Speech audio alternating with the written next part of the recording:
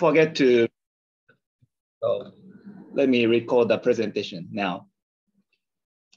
So you want me to start all over again? Oh, it's okay. You can go. Go ahead. Thank you. Okay.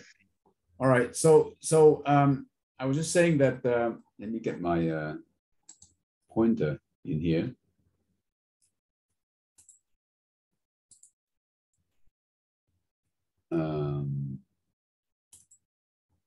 What happened to my pointer?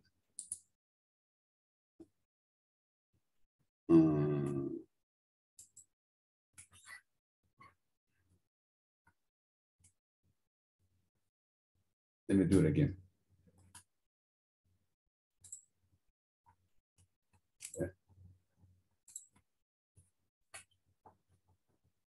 Okay, so here what we want to talk about is that what if you have varying roughness? What does that mean?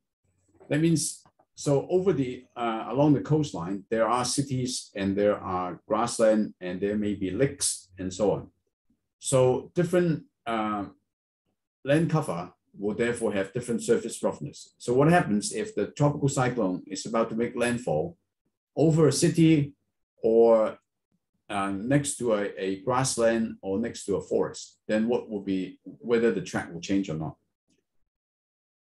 So then the second part is to talk about the effect of topography. Now, obviously, many places will have high topography, and I will use Taiwan as the main example to see how the topography actually will change the track. Okay. All right, so let's start out with the effect of differential surface roughness, and start again with the flat terrain on an F-plane. So let's look at a very simple experiment. This is the simplest experiment you can ever get.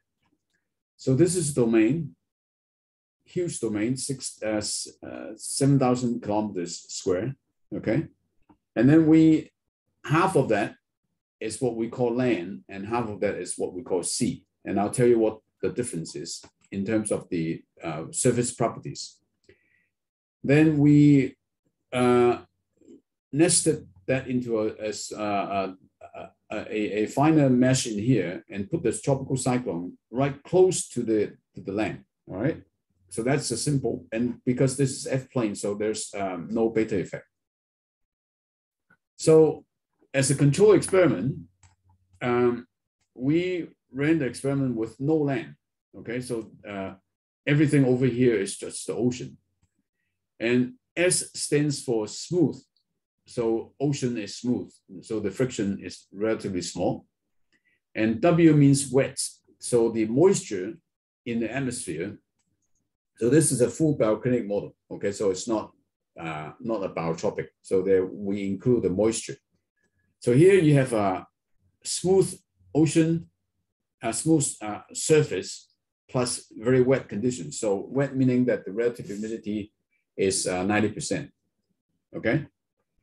Now, so what you see here is 0, 0 is where the tropical cyclone started, and it really doesn't do anything. So the different small movement is probably due to the way that we determine where the center is. So there's no movement in it. Then we ran the second experiment, which is that you have a land on the western side.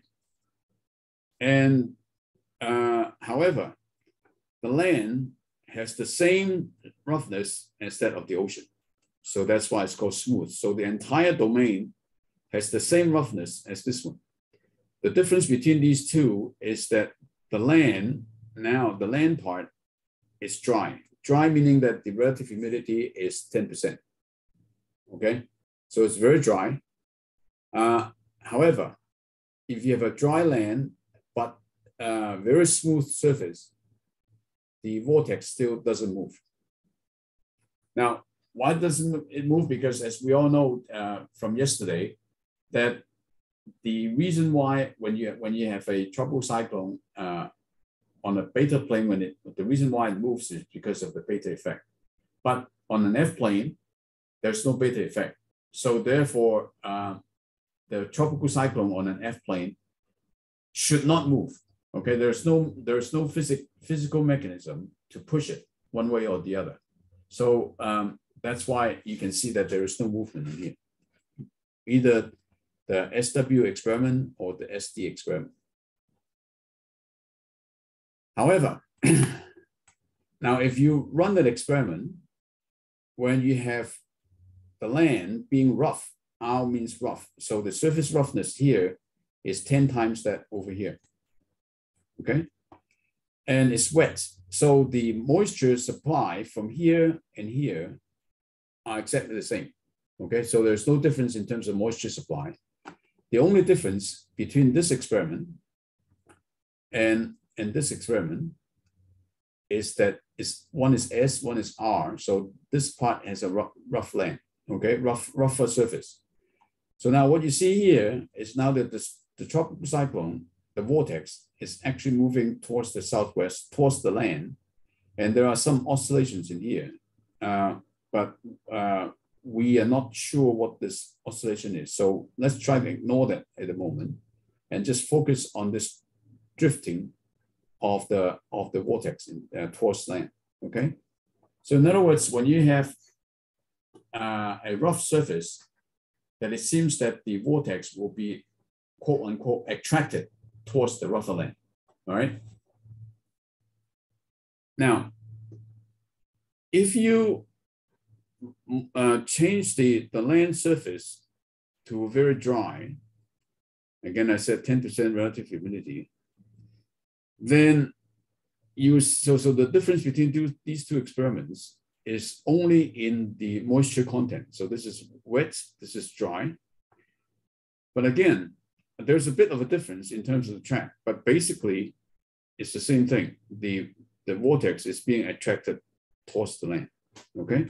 So if you look at these four experiments, the conclusion is that the moisture content is probably not contributing very much, because if you can see in here that both of these are dry, right? These are dry, but this one doesn't move if the surface is smooth, but the vortex will move if the surface is rough. So therefore, the two conditions, the roughness of the surface and the moisture availability of the surface, if you look at these two conditions, obviously the moisture availability is not very important, but the roughness is very important. The rougher land is going to cause a vortex to move towards the land, even if it's on an F plane. So that's the numerical result. So can we explain this? So let's try to pick this one here, because this is more realistic, that you have rough and dry, right? So generally speaking, over land, you have rougher land and the moisture content is a bit less. So therefore, we will try to study this experiment a bit more to understand why you have this change in the track. So to do this, we do something like very similar to what we talked about yesterday, looking at the asymmetric flow. That means you subtract the symmetric part of the flow and then look at the asymmetric part. Then we look at three layers. Okay, so the top left panel is the boundary layer. So on the sigma level, it is between 0.9 and 1.0.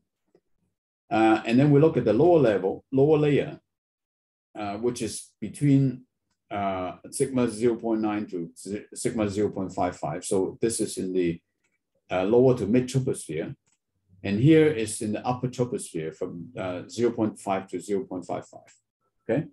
So what we're showing here is the shading indicates the magnitude of the asymmetric flow.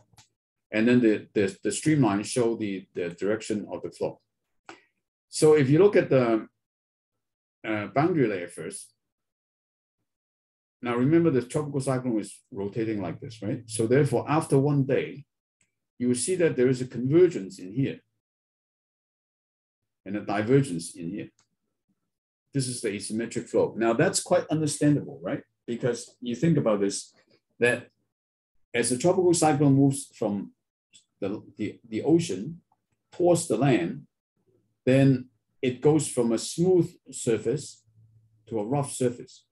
So therefore, the wind over here, over the ocean, must be larger than the wind over the land, right? So therefore, as a result of that, if you subtract the azimuthal average tangential wind, then obviously you will have the wind here will be weaker, and so therefore it shows a convergence like that. Okay. Now, conversely, if you look at the offshore side, so then the air is going from a rougher surface to a smooth surface. So therefore, there will be an acceleration. The wind becomes faster because the friction is reduced. So therefore, there will be an acceleration. And as a result of that, you will see that there's a divergence in terms of the streamline, based on the streamlines. Okay. So in other words, you can think about this, that when the tropical cyclone is about to make landfall, that's what we already, it's intuitively very simple, is that on the onshore side, you will have convergence. On the offshore side, you will have divergence. Now, so this is in the boundary layer. In the lower layer, so what happens is that when you have the convergence in here, it seems that then there is a divergence in here. And there's a convergence in here. So what you think about this is very simple. So in the boundary layer, on the onshore side, you have convergence in the boundary layer, right? And so obviously when you have convergence, then the air rises.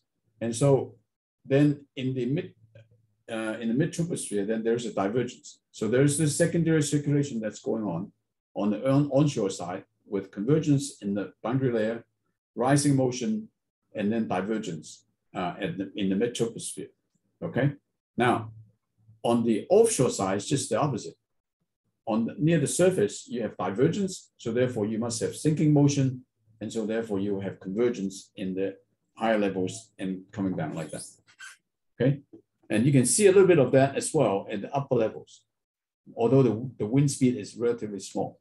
So basically what you see in here is that you will have a reverse of convergence, divergence in the lower layer along the coast. So you have convergence in the boundary layer, divergence on the offshore side, but it's the reverse in the mid troposphere, in the lower layer. But there's a very small magnitude in the upper layer. So this is after 1 day. Okay. Now, let's continue the integration for 6 days. There's not much difference. You still have the convergence in here, as you would expect, that you have convergence on the onshore side and divergence on the offshore side. However, now at that time, the average between this is average between 120 hours and 144 hours. Now at that time, the tropical cyclone is just about to make landfall, and this is the direction of motion. Okay. In fact, let me go back to this. So the tropical cyclone just starts to move. So this is the direction of the movement of tropical cyclone. Now in the lower layer, you see a bit different. So you will see that instead of a convergence and divergence, as what you saw here, you have divergence and convergence in here, there's actually a pair of gyres. Okay, now remember this is the F plane, so there's no beta gyres. Okay, so you have you actually develop a pair of counter-rotating circulations with cyclonic rotation in here and anticyclonic rotation over here. Okay, so because of this pair of gyres, then there is a flow going in that direction, and the magnitude is about, so you can look at the shading in here, the magnitude is about 1 meter per second. Okay, right along the coast in here. However, the direction of motion is not exactly the same as this one here. So there is a quote unquote steering flow, okay, associated with this pair of gyres, pushing the vortex towards the southwest. But the direction of motion is actually pointing more towards the southwest. Okay, so it looks like that the steering flow generated like that cannot explain the motion of the tropical cyclone completely. Now, if you look at the upper troposphere, you have very similar, but in the upper troposphere, the flow seems to be parallel. You also have this pair of gyres, although it's not very obvious as the one in the mid troposphere. And then but the flow is quite largely parallel to that of the movement of storm. Okay, so if you think then about looking at going to the potential vorticity perspective, then this is what you will see. Okay, in the lower level, this is the PV budget. And if you look at the horizontal advection, this is on right-hand side, is the top right-hand corner is the horizontal advection. Now, you recall, the flow is like that, right? So therefore, you have the flow advecting positive potential vorticity from here to here. And as a result of that, you have a maximum in here, maximum potential vorticity. So this is again, this is wave number one. Okay, so you decompose that like what we said yesterday. So you have a positive PV tendency in here and a negative PV tendency in here due to the horizontal advection. Okay. However, as I said, the movement is actually in this direction. So why?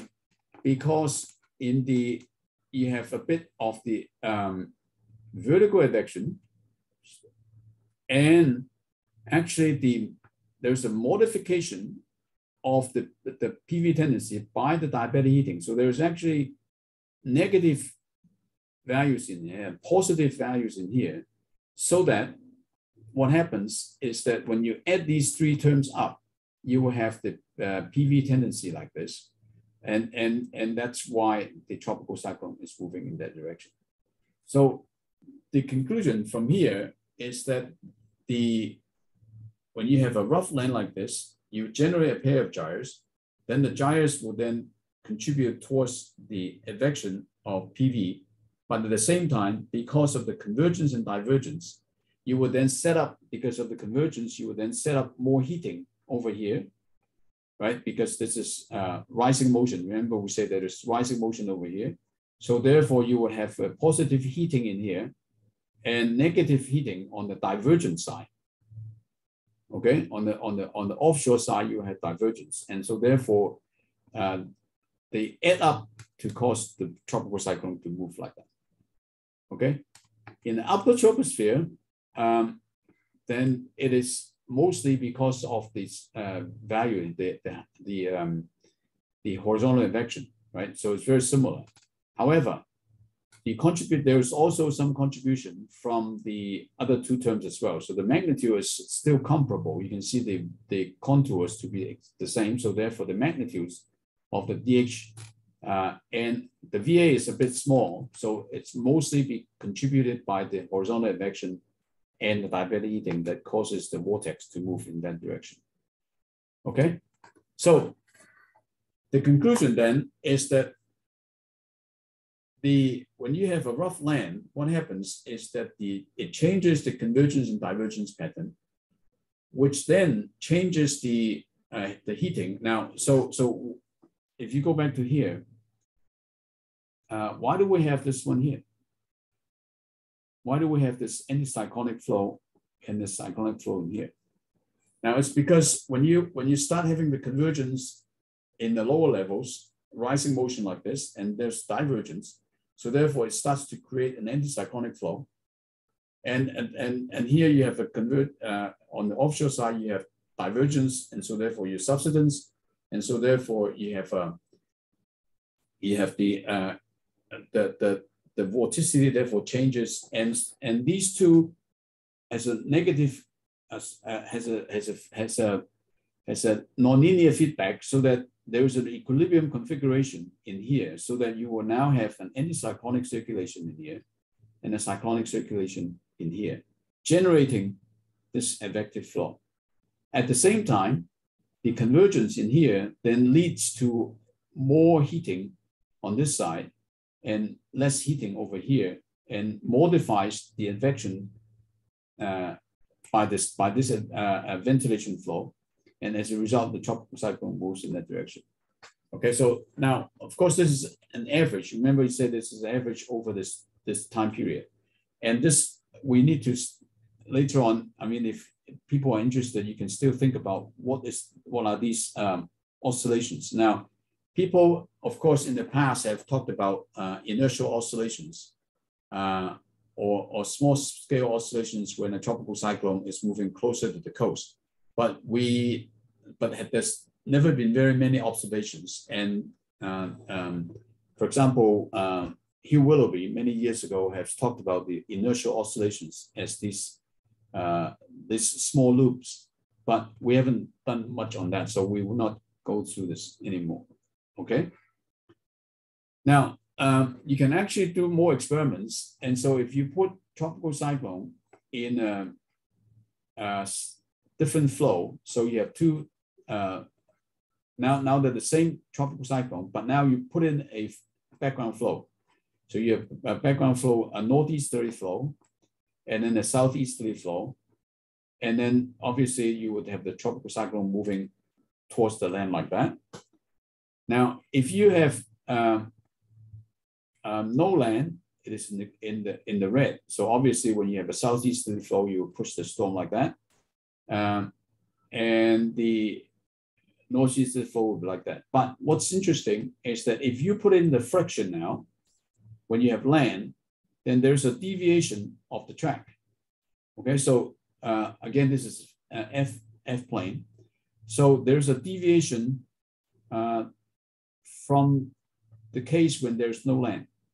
So this gives you a very important message, is that whenever you want to predict landfall, the friction becomes very important. If you have the wrong representation in the model, then you will get a different forecast. Okay, so that's the message that we have. Right. So this is a very basic, the simplest experiment. Now, so let me just stop for 1 minute and see if there are any questions for this very fundamental concept of the effect of friction on the track. Okay, so any question or comments?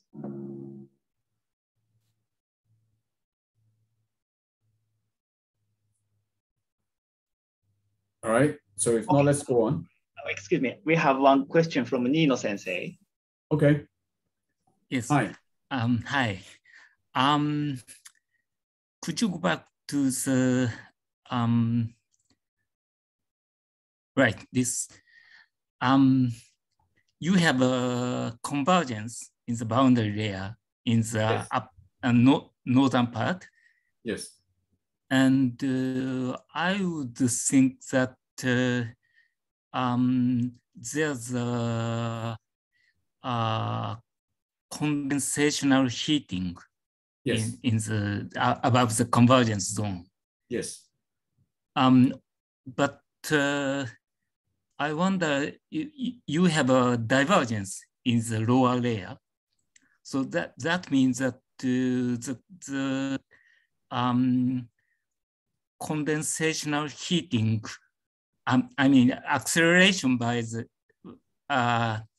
condensational heating is not effective in this situation. Yes, that's probably true. We haven't explored enough of this, but if you look at the heating, right? Obviously in here, this is low level. So you can see that the diabatic heating in here, you have positive heating, so there are positive values. So therefore, this will be the area where you have more heating. So there is still condensational heating, but what happens is that the air is rising, so therefore there is condensational heating. But what I'm showing here is that in the mid to upper troposphere, there is divergence. So you do have condensational heating, but it's concentrated in the lower troposphere. But since you have a divergence in the lower troposphere, that means that the acceleration due to condensational heating is not large enough to compensate the tendency. Actually, the divergence is only in the beginning. So this is one day. Right. There is a very obvious divergence in here, right? However, in here, you can see there is really no divergence in there. So there is still convergence in here in the boundary layer, but the upper level or the even in the mid-troposphere, there's not much divergence in here. You can see that the magnitude of the winds is quite uniform. Yeah, that's because of the two gyres, right? Yeah, right. So therefore, there is no obvious divergence in that area. But the cause of the anticyclonic gyre is perhaps due to the divergence in the lower layer, and that is advected by the tangential flow of the cyclone. Yes. Is it true? Yeah. Actually, I can't remember now, so it's been quite a while. But I think what we found was that in the beginning here, you have the divergence in here, and the divergence then generates an anticyclonic flow. Right.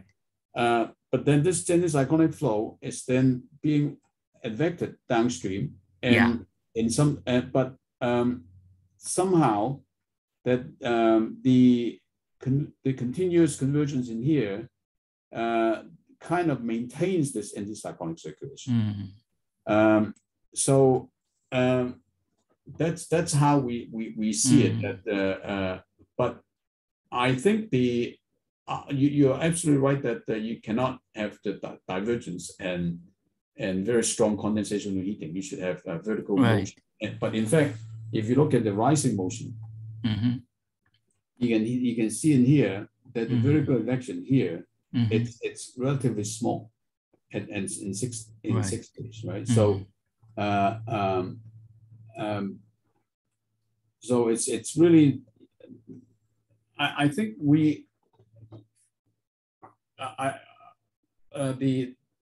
the main thing is that you would generate this rising motion through the convergence, and that leads to the condensational heating, which then leads to the formation of the gyres and also the diabatic heating term.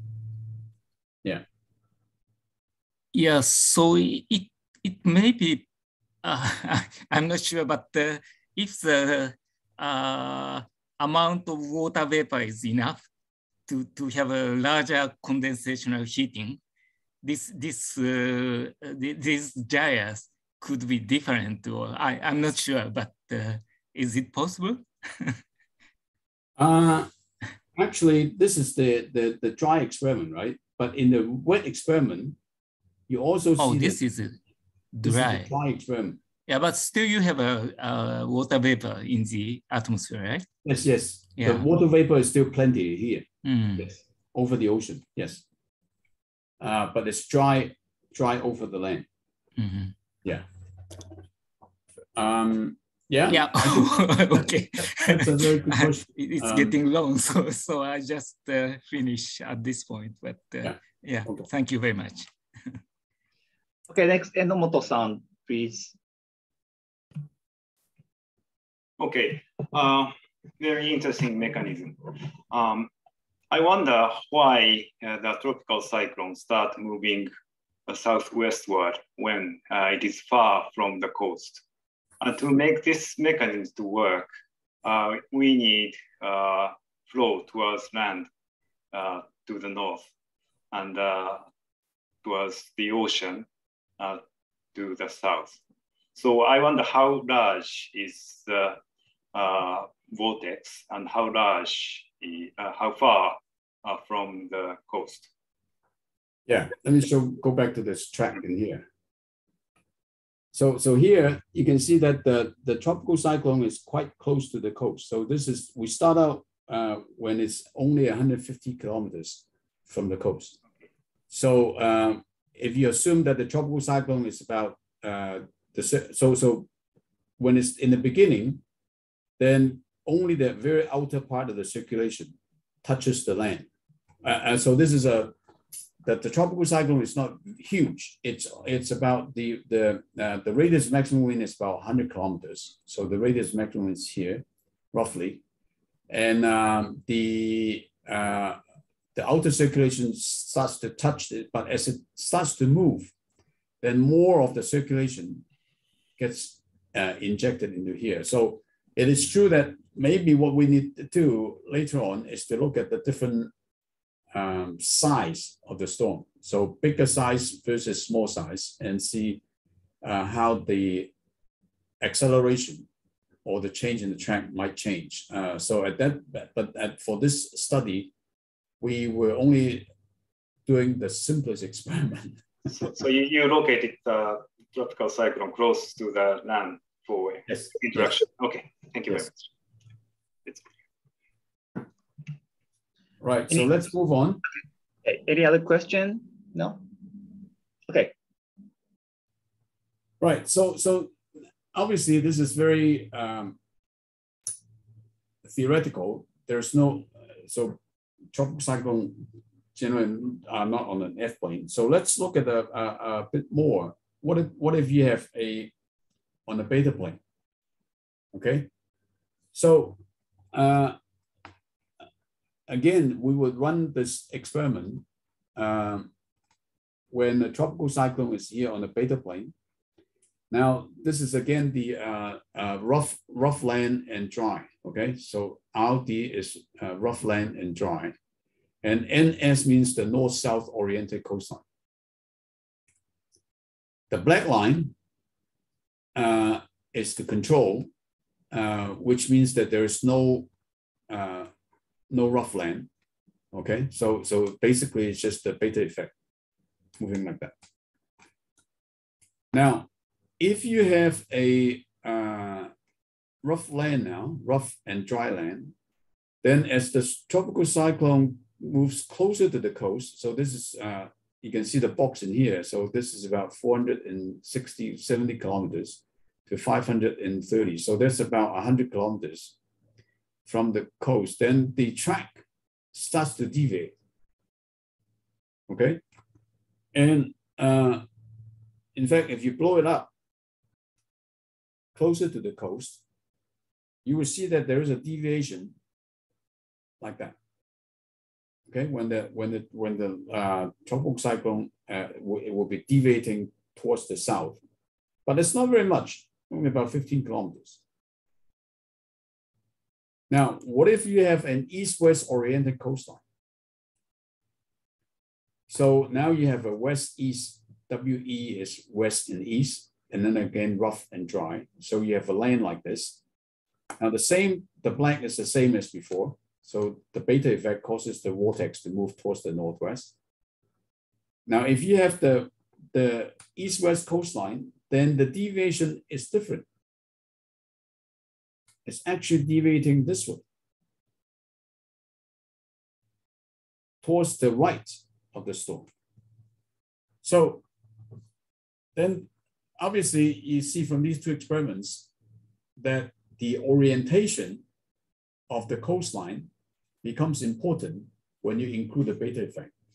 So if you have a north-south oriented coastline, then the deviation is more towards the south. But if you have an east-west coastline, then the deviation is more towards the east or to the right of this. All right, so obviously we need to understand why this is the case. So to understand this, we want to create a term called the land-induced flow. And the hypothesis is that, of course, that the tropical cyclone circulation is the symmetric plus the asymmetry.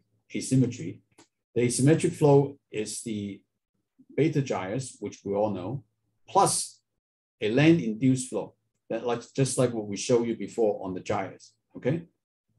So this, obviously, this land-induced flow is not present in the control experiment.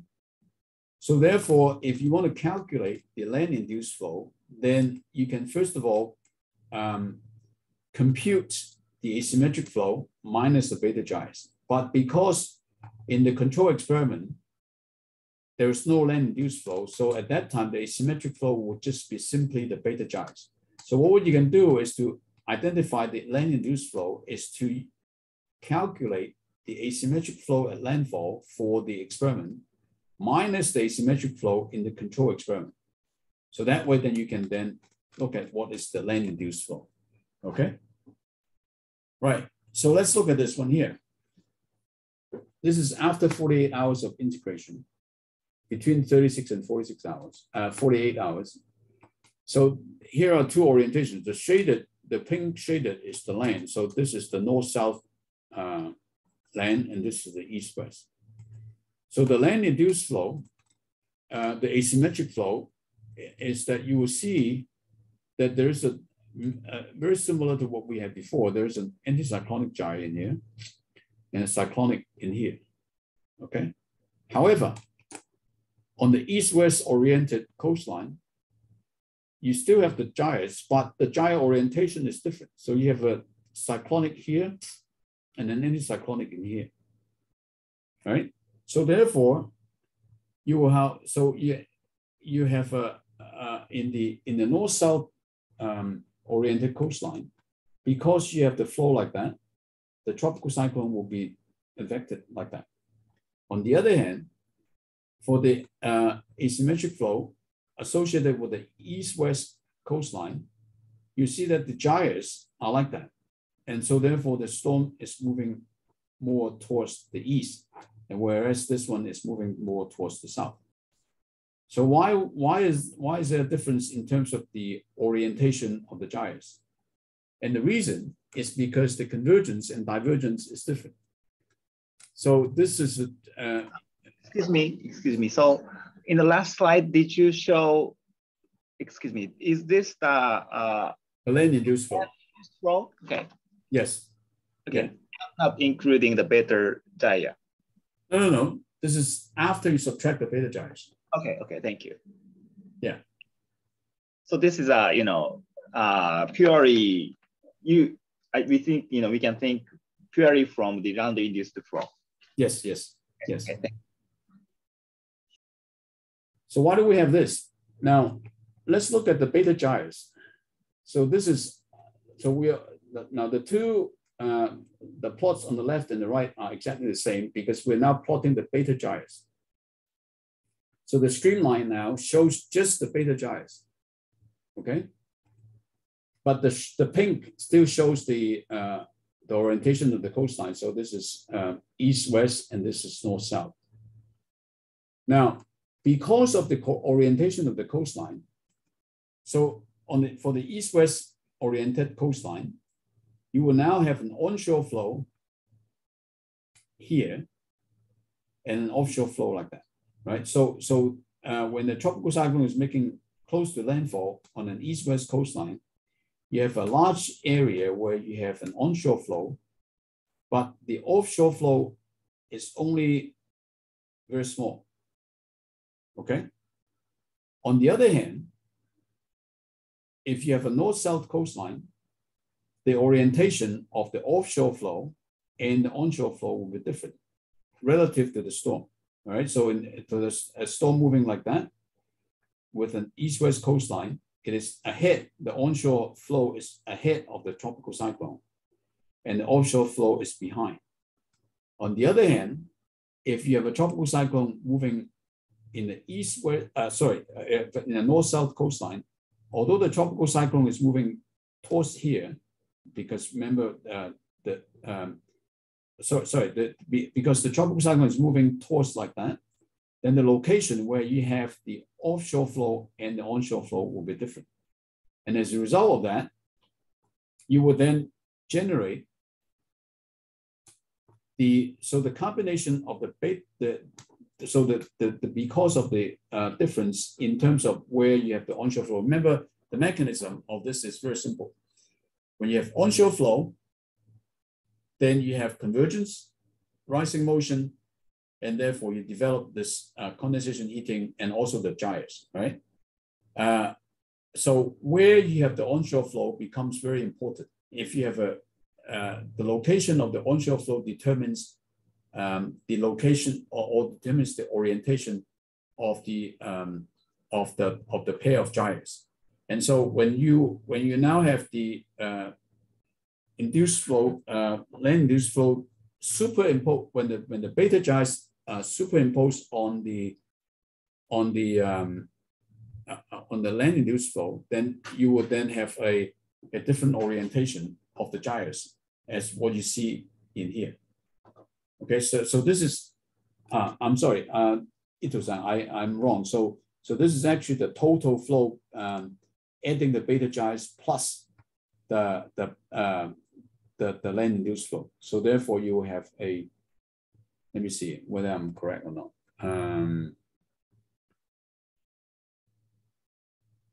No,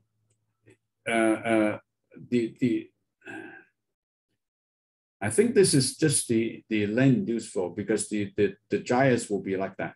Okay, so because of the if I remember right, this is actually the land induced flow. I think it is right.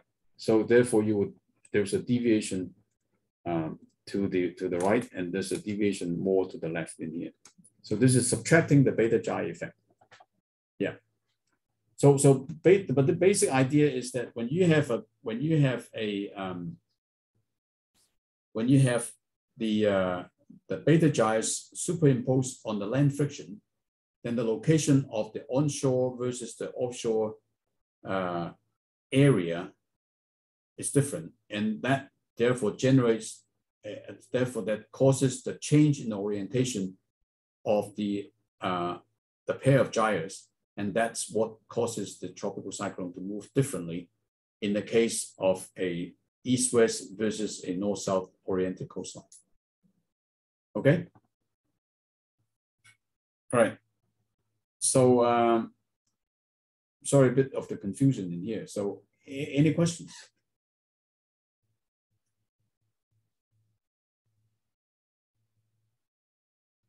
Okay. Now the third part is that, as I mentioned, that you will need to think about the flat terrain with varying friction. Now I go back to F plane because that makes it understanding easier. Otherwise, you would then have to think about the beta effect again. So we did two experiments in here. This is let's say if you have a river delta. So this is again land, okay, and so the control experiment is in black like that. Now, if you now take away this delta, what does that mean? That means in this area, the surface roughness is the same as the ocean. So only this part, okay? So the rest of it is rough land in here. And what you see is that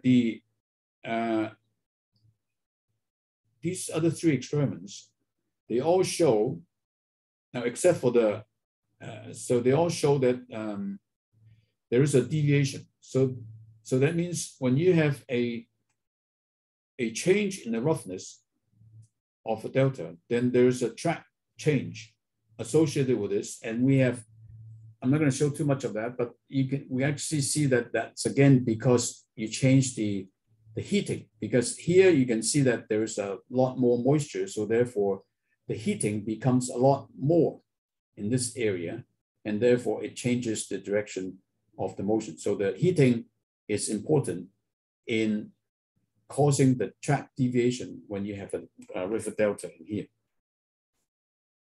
In fact, you can see that there's a deviation like that of about 20 kilometers. Oops, the direction is, the vector is wrong.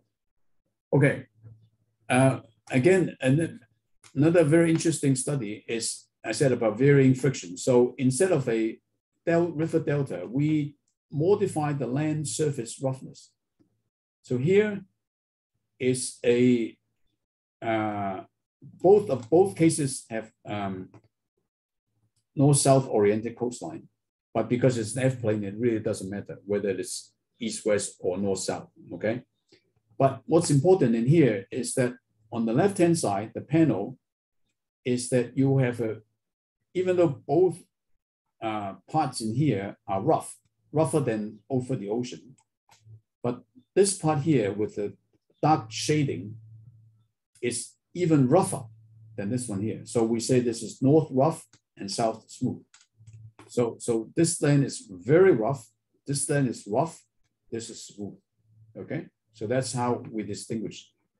On the right-hand side, this land is rough and the southern side is very rough. Okay, so you can imagine that you have a city here, and then you have the rural area in here, but then in here you have a rural area here and a city over here, right? Obviously, city will have a much larger roughness. So what you see in these two experiments is that when you have a very rough land to the north, so this is the control with the same, so these two exactly the same, with the same, only the equal roughness, and that's what you see in the red.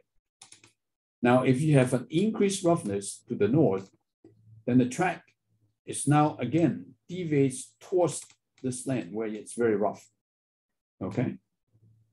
Now, if you have a rough land to the south, then again, it deviates more on this side. In fact, so much so that this one really doesn't make landfall.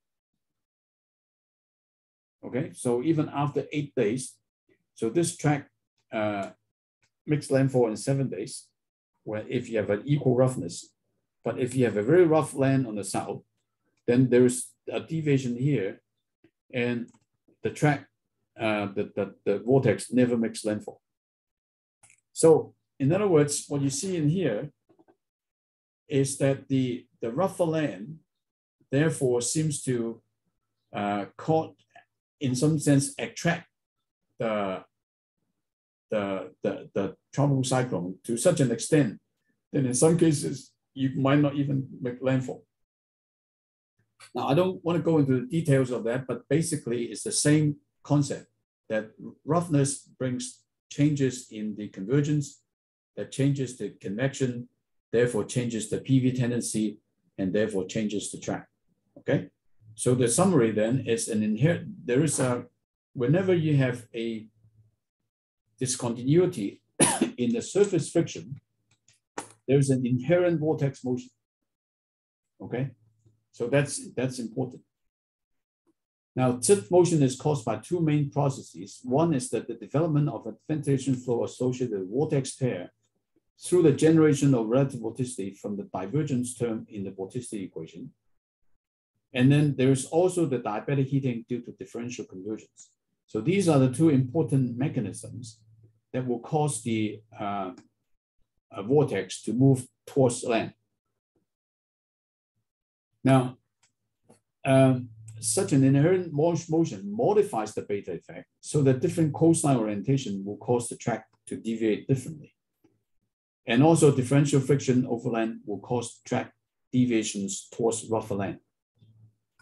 Okay, now, so maybe there's one question that I can expect from you guys is, can we observe this in the real atmosphere? Okay, so we try to do this. But the problem is that when you have a real tropical cyclone that's moving towards land and making landfall, it is very difficult to separate the steering flow from the this effect. So we try to do this for many cases, and we could find something, but this because of the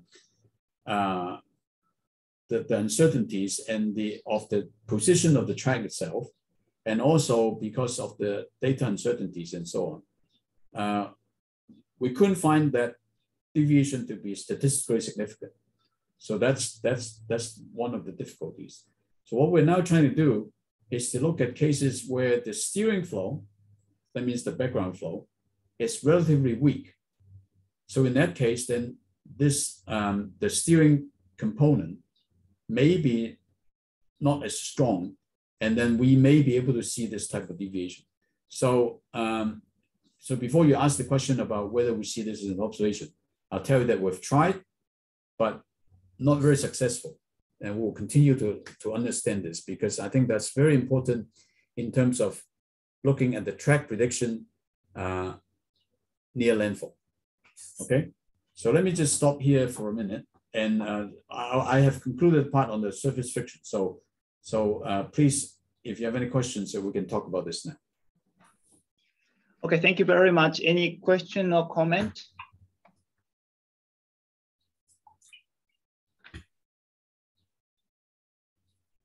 So No just questions? Follow-up question of Nino Sensei. I think I'd like to know the relationship between the convergence and divergence and the gyres. So I think simply, convergence and divergence makes the two gyres. Is it okay to say it again? Okay, so you mentioned, the contrast here. We see the contrast of convergence and divergence, right? Yes. So I think it generates the gyres, a pair of gyres. Yes. Okay.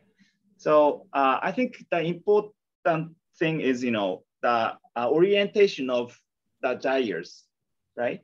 Yes. Orientation of the pair of gyres, but still, I'm not quite understood about how this orientation is determined.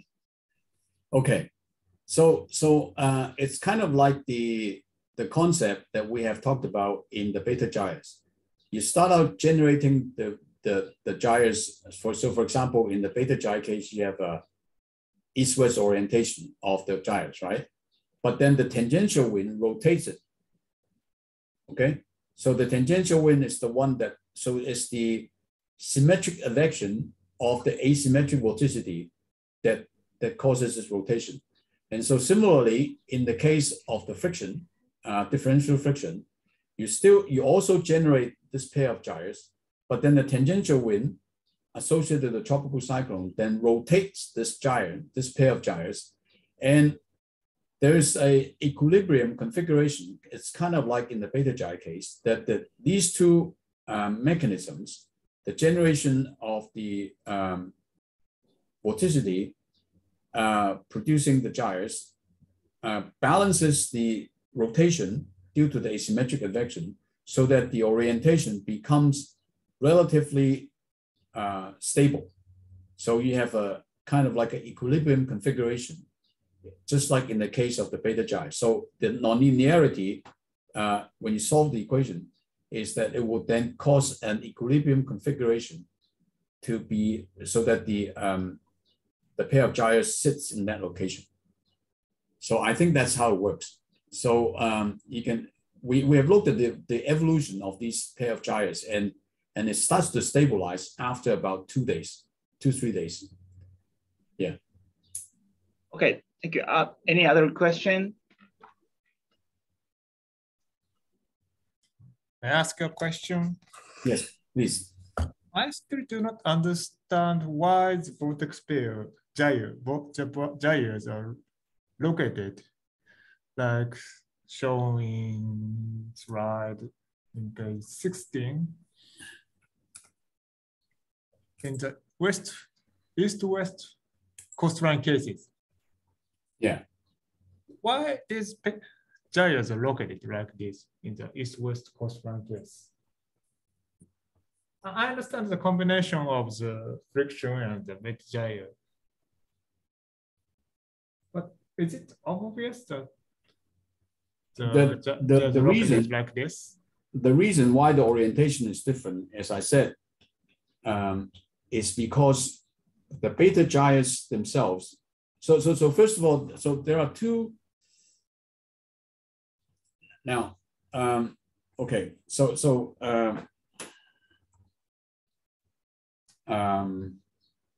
okay, let me see if I can. I think we can do some annotation in here.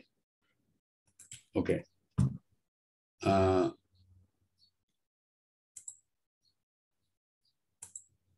So first of all, you can see in here that you have wait, let me stop first.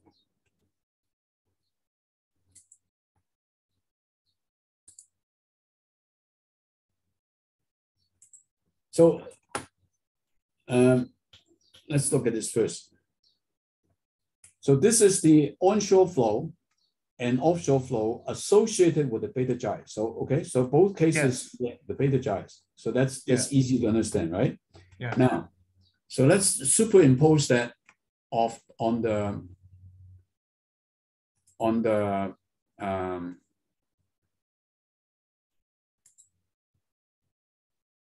so now when you have a vortex like this, so here now you have the vortex circulation like this, right? Yeah. So now what you have, so this, so you have the cyclone circulation like that. Yes. So on this side, so you have onshore flow. Okay. Yes. Okay. And so, in other words, now you have an onshore flow. So this is onshore.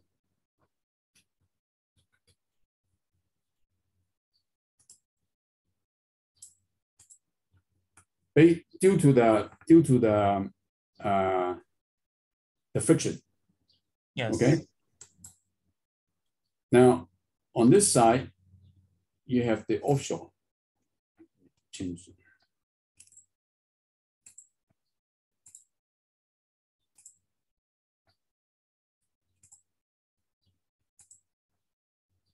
So on this side, you have now offshore, right? Yes. So it's the combination. So it's the combination of the onshore flow and the offshore flow due to these two processes that will modify the gyres. Now, on the other hand, in here, if you draw it again, because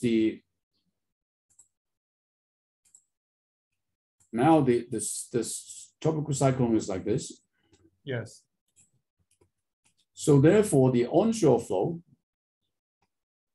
will be here. Yes. So now you have the onshore flow. The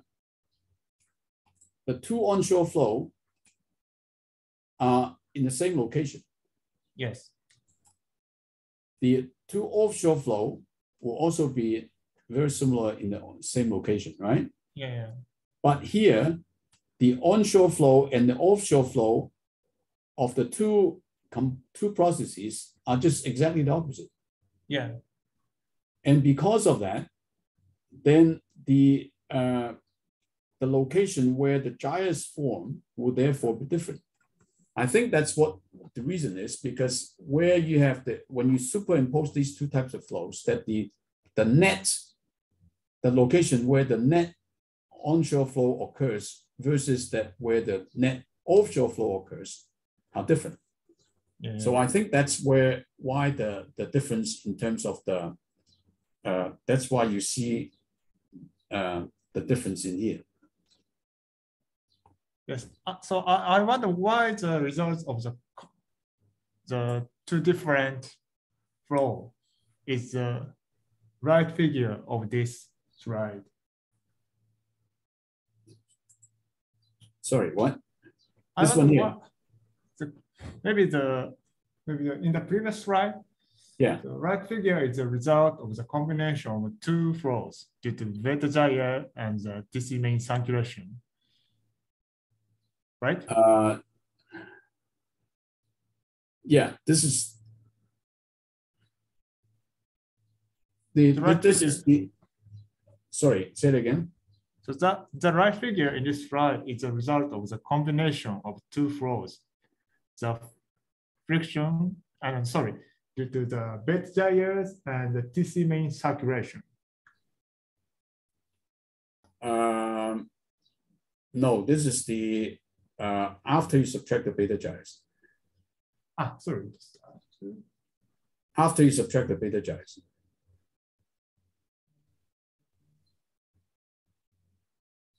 Because if you include the beta gyres, you will then have you will have a cyclonic flow here and an anticyclonic flow over here. So this is after you subtract the beta gyres. Yes. I mean, what to say. Okay, sorry, let's talk about this later. Give me a time to think about that. Okay. Sorry. Okay, all right. Okay, any other question?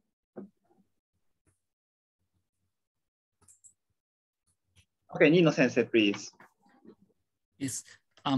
In your wet rough land experiment, Yes. how's the intensity of the tropical cyclone changes?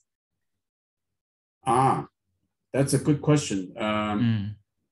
I don't think we look at the intensity at all. Yeah.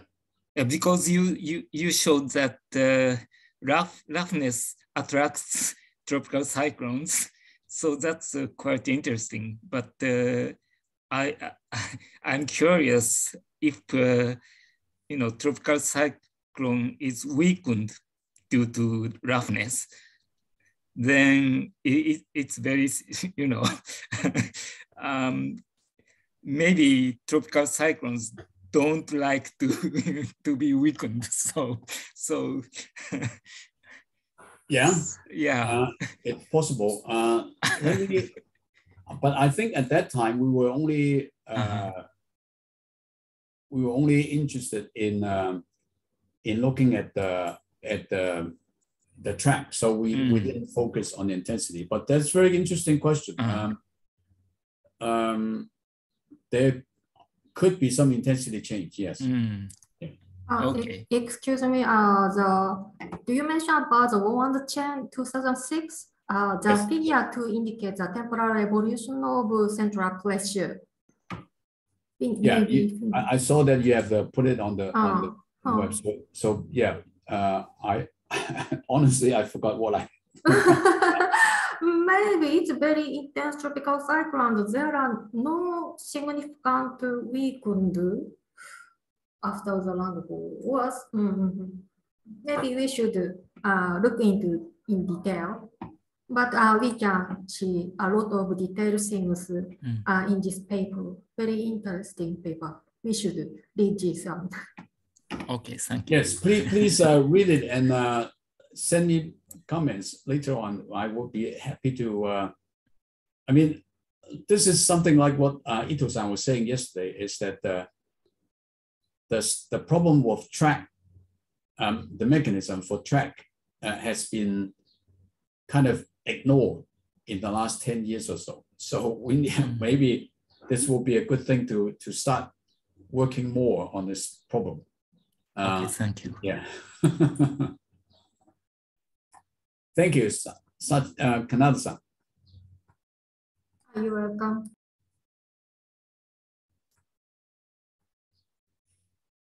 Right. So shall we go on? Yes, please.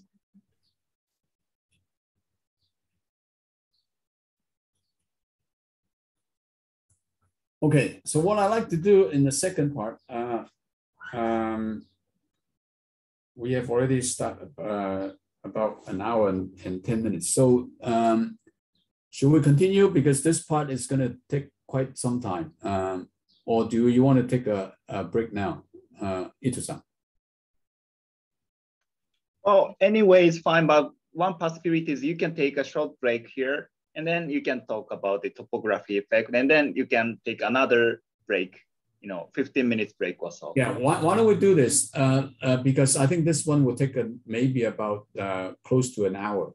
Okay. So maybe we'll take a 15-minute break instead of half an hour like yesterday. So now it's 10 after 3 your time. Mm-hmm. So let's come back at 25 after 3. Okay, that's fine. So we will film the lecture 3:25 in Japanese time. Okay, yeah. So we have a break of 15 minutes. Okay. All right. Thank you. Okay, so yeah, meantime, maybe people can discuss about anything, if you want, or if you have any questions, you can submit your comment into the chat or directly send me the message. Anything is okay. Okay.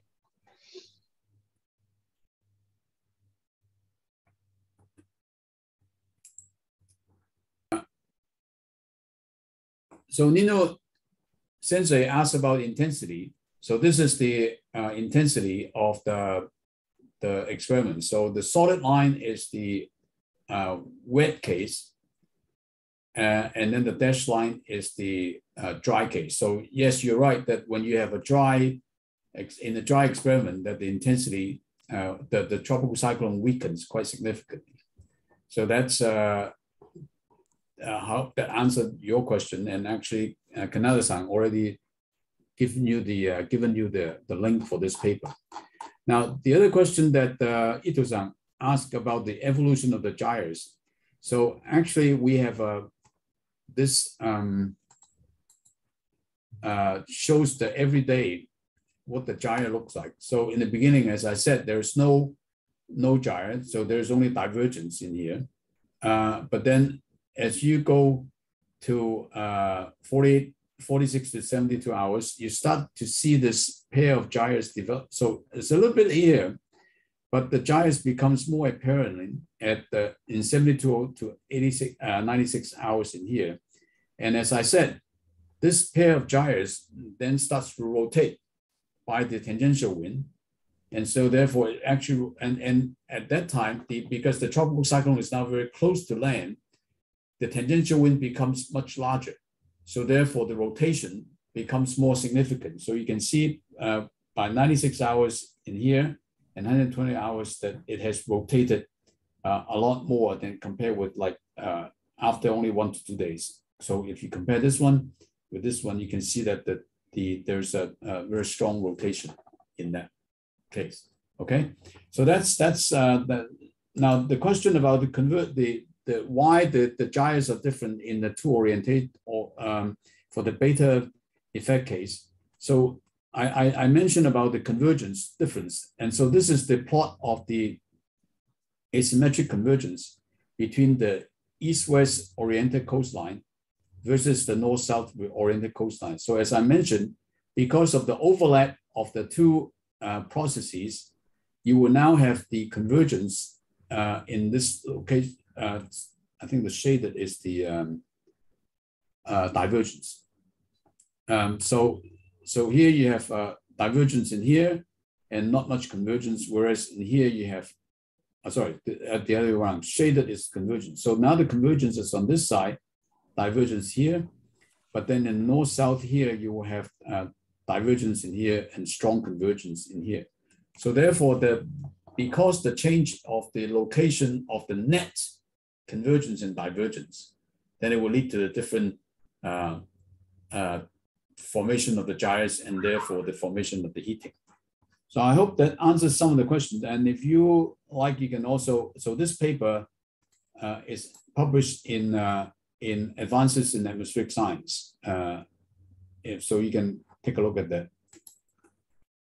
Okay, so let me just go to so let me stop share this one here. Oh, I think I got another question from Nino Sensei. Oh, okay. So please. yeah, he said that if there is no steering flow, I would think that tropical cyclone don't like to approach land where no supply of water vapor exists. So it is very curious result that dynamical effect due to the surface roughness overcome thermodynamic effects and tropical cyclones toward land. I agree. In fact, when we first ran this experiment, I asked my student, are you sure that the results are wrong, are correct with it, or is it a numerical problem? So obviously it's not a numerical error. And you can actually see that, yes, the dynamical effects are actually more important than the thermodynamic effects. Yes, I think that's the main message. Yeah, thank you. So yeah, I think this is one reason why, tropical cyclone track studies are very difficult.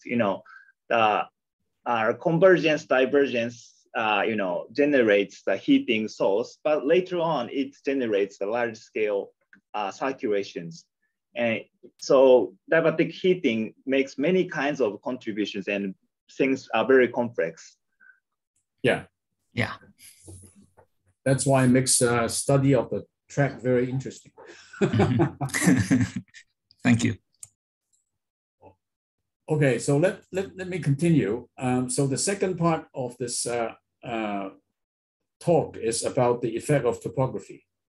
And so I would mainly focus on Taiwan, but I will also show some results for the Philippines.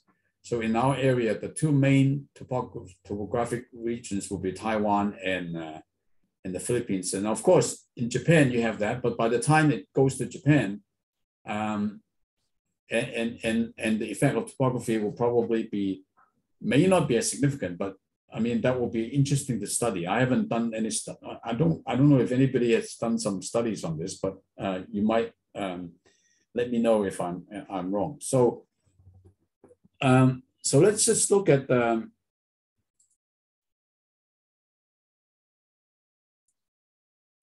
some observation studies. So here's Taiwan Island, and these are some of the tracks moving from the east, and you can see that in some case when the tracks pass to the southern part of Taiwan, there's not much change in the track. Okay, however, when it's so this is the Central Mountain Range in Taiwan. However, if the storms are moving to the northern part of Taiwan Island, then many times it turns to before it hits Taiwan, it actually turns north and then goes over the mountain and then turns like that. So there are some strange effects that the Central Mountain Range has on the track of the tropical cyclone. So this has been noticed for many years. And so I use this reference because they plotted out this in a much nicer way. So obviously this track was done many years ago. As you can see, the tracks are actually in the 1960s and 1970s. Also, with the better observations from radar, people actually have noticed not only the deviation that you saw in here, they also see loops.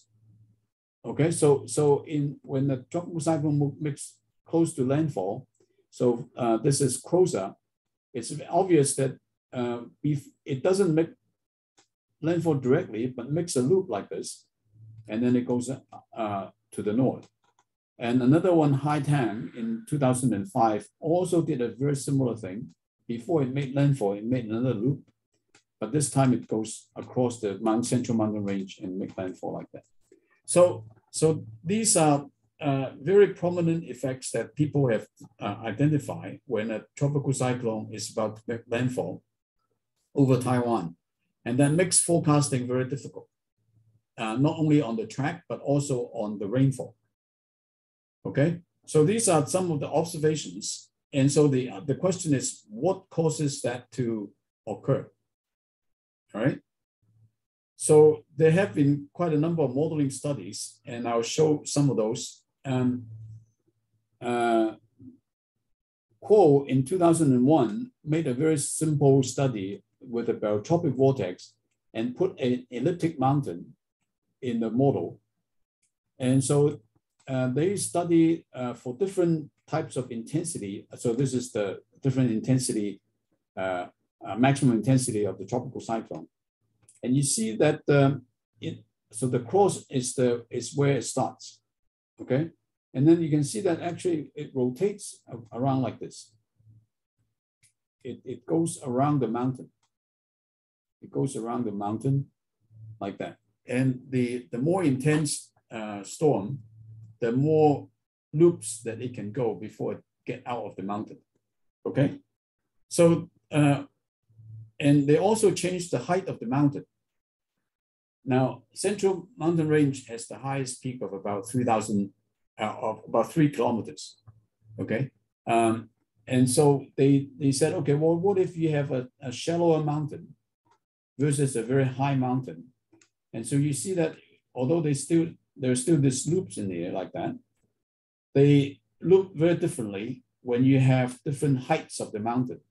So in other words, you have the two things now is that when you have an elliptic mountain, then you have this loop, but at the same time, how fast it loops around the mountain depends on how high the mountain is.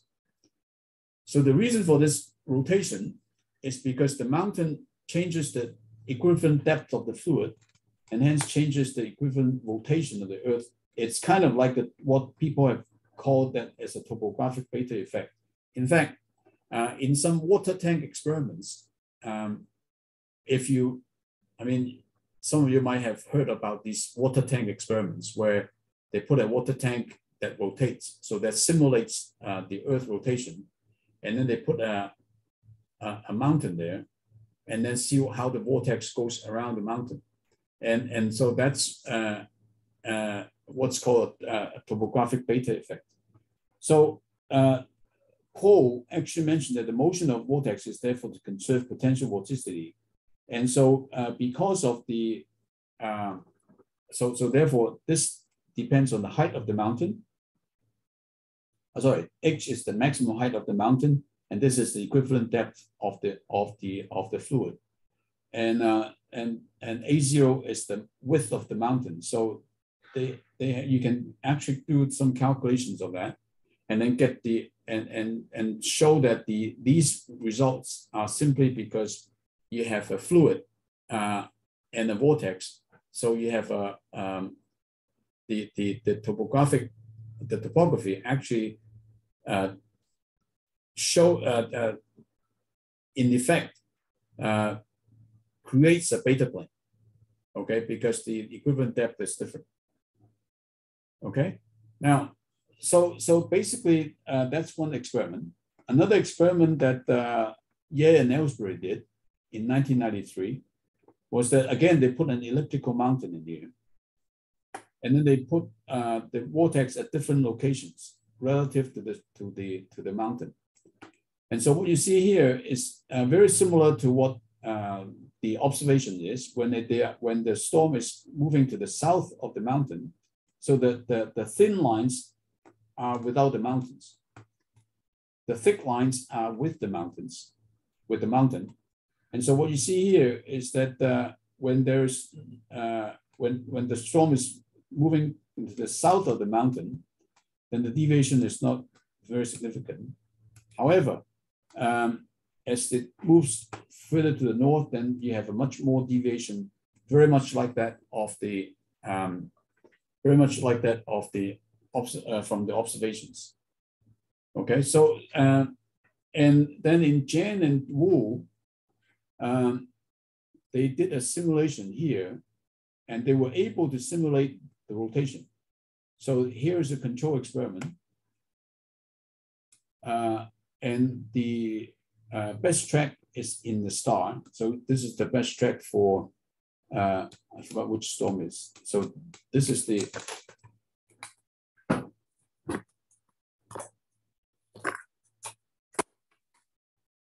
so this is the loop that I showed you before. So I think this is actually high tang in 2005. So if you run the experiment in a control experiment, you can also see a loop like this, right? But without the mountain, NT means no Taiwan, no mountain, no topography. Then the track just continues going to the northwest. So therefore, the mountain obviously produces this loop in here. So they asked they proposed the reason why you have this loop, this southward deviation, is because in the winds in the control experiment shows that there it doesn't show very well where the mountain is, but on the western side, you have a very strong wind compared with that on the eastern side. You can see in here that there's very strong wind in here, over 50 meters per second. Okay, and so what they propose is that if you subtract, but of course part of that strong wind is due to the tropical cyclone itself. So therefore, if you subtract the symmetric component of the wind, you will see that there is actually a northeasterly flow in this direction, so such that it actually pushes the vortex towards the southwest. So what they think is that the reason for what they propose is that the reason for this deviation is because the mountain actually forces the winds to be confined just east of the mountain, so that as a result, you will have a very strong wind pushing towards the southwest, and therefore causing the loop that you saw in the observations. So one of the mechanisms that have been proposed for this loop is that when the tropical cyclone close to the mountain, then what happens is that the tropical cyclone is squeezed near the mountain, and so therefore there is a very strong wind pushing towards the south. So it's kind of like a channeling effect that forces all the wind pushing towards the south, and as a result of that the vortex is being pushed towards the south. Then as it moves towards the south, then it comes around, and then it hits Taiwan. So that's one mechanism that had been proposed. But very recently, we did another study, and not a real case, but a idealized simulation where you put the Taiwan topography like this, okay? And then this is the track without any terrain, as we would expect the beta effect. So there, you put a vortex in here and just let it run under the beta effect, then it will move like that. Now, when you put in the mountain like this, then at about 60 hours, the first 60 hours is the same because it's still very far away from the mountain. Then after 60 hours, it starts to deviate towards the north, as what you would expect from the observations. Then as it gets close to the mountain, then it hits the mountain and then it goes like that, all right? So we want to understand a little bit more about what is causing this. And so what we did is we look at the asymmetric flow again. This is with Taiwan topography minus without. So this is not just the asymmetric flow, but the difference between two experiments, the one with topography and the one without topography. And the white outline here is the Taiwan island, okay? So, and this is where the tropical cyclone is. Now, all the plots later on will be relative to this point. So you will see that the flow changes around the tropical cyclone. So it's relative to the tropical cyclone. So the 0, doesn't change. So it's only the location of Taiwan relative to the storm will change, all right? So the shading indicates the wind speed. And so what you see here is that this is at 24 to 36 hours average. And at that time, the storm is still about 500 kilometers from the mountain.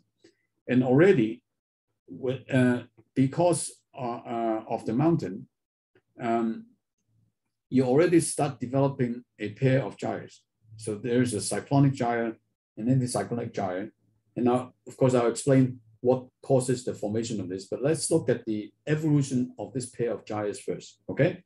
So let's move on. So this is now the time is indicated on the lower right-hand corner. So this is 24 to 36 hours, 36 to 48. So remember I said that the island is moving towards the storm, relatively speaking. So we're plotting everything relative to the center of the storm.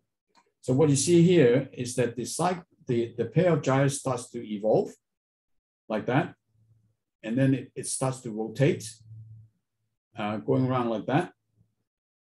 And by the time of 60 to 70, I remember we said that that's when it starts to deviate, right? So now it starts to deviate. The solid line is the direction with topography, and the dashed line is without topography. So now you can start seeing that there's a bit of a deflection towards the north, and now you can start seeing a flow from the southwest. Okay. So this is 60 to 72 hours. By 72 to 84 hours, you will see that a very strong southerly flow. So the flow is quite significant. It's about 5 meters per second. Okay, so it actually pushes the vortex towards the north. Now, so again, remember the rotation here. Now, so I start from here. It starts to rotate like that. And it continues the rotation, and then the tropical cyclone moves towards the north, and then from 96 to 108 hours, then the orientation of the gyres are like this, so that the storm now is being pushed towards Taiwan, and then finally the orientation of the gyre actually reverses with the anticyclonic flow here and cyclonic flow in here. Okay, so then what you see from this series of charts is that you can see that when the tropical cyclone is still quite far away from the storm, you already form this pair of gyres like this, and this pair of gyres starts to rotate because of the tangential wind of the tropical cyclone. And as the tropical cyclone gets closer, the tangential winds become stronger.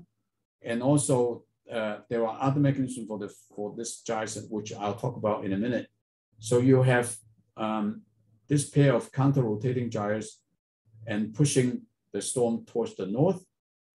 And then afterwards, finally, the storm moves across to the other side of Taiwan. Okay, so this is what you can see from the numerical simulations. So now let's go try to understand why you have the formation of these gyres. All right, so the light lines in here are is the topography. The solid line you see here is the coastline of Taiwan, okay? And the shading is the potential vorticity. So what you see here is that and also the arrows indicate the streamline flow. And so what you see here is that this is, I forgot what time it is now. I think this is about 3 days or so. So what you see here is that because of the mountain itself, then there is actually a negative PV on the upwind side of the mountain. And then on the downwind side of the mountain, you have a positive, just the reverse. So you have the air coming up the mountain, so therefore the vortex is being stretched. So therefore you have a cyclonic vorticity in here. And then in here, because it's going down, going downhill. So therefore, it's the vortex tube is being squished. So therefore, you have a negative PV in here, right? Now, so if you look at the PV tendency, this is the again the terms in the PV tendency equation with topography minus without topography. Okay, so the of course the horizontal advection is very important. So this is the red line is the landfall time. The blue dashed line is the leaving Taiwan, and then this is landfall in China mainland. So let's focus on this part here. So what you see is that as the tropical cyclone moves closer to the land, there's a strong horizontal advection term, which then pushes the storm. So the vector is pointing towards the north, so therefore the storm is being pushed towards the north, but then it starts to point towards the northwest, right? So the contribution of horizontal advection is to push it to the north and then push it to the west. However, now the vertical advection term is generally much smaller, so let's not worry too much about this. But the diabatic heating term also starts to be very important about 72 hours, and this diabatic heating term is pointing towards the south, right? So as a result, when you combine this term and the diabatic heating term, then the total potential vorticity tendency is pointing towards the north in the beginning, and then pointing towards the southwest later on. So therefore, it starts to move to the north, and then going back towards Taiwan. Okay, so that's again, you can see that to explain the motion, you need to look at both the horizontal advection and the diabatic heating. All right, so the question is, why do we have this mechanism going on? So this is a kind of a complicated diagram, but I will explain bit by bit as we move on.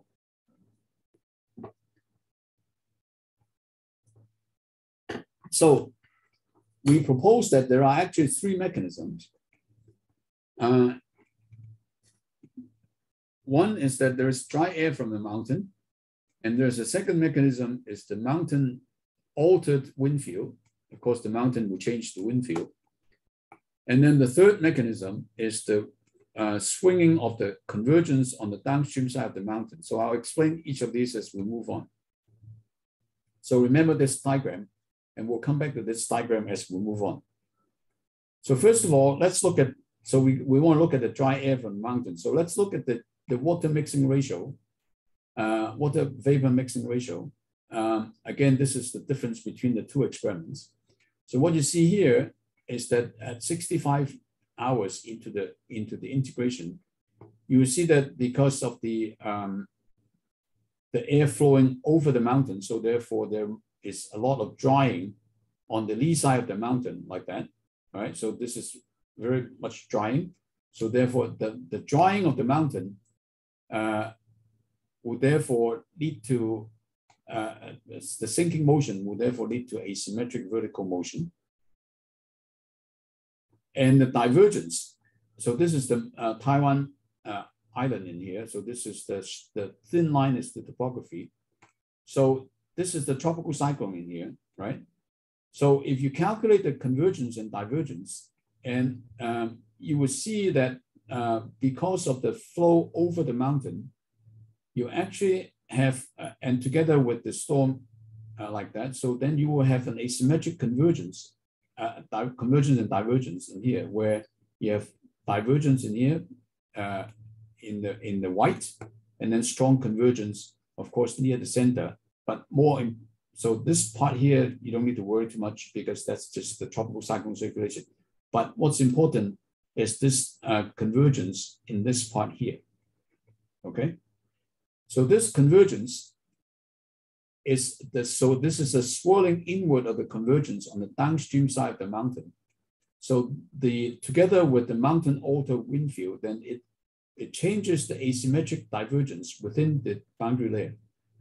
So the asymmetric divergence together with the vertical motion which you can see in here. So this is the vertical motion. Now, the plot is a bit difficult to understand, but let me explain this a little bit.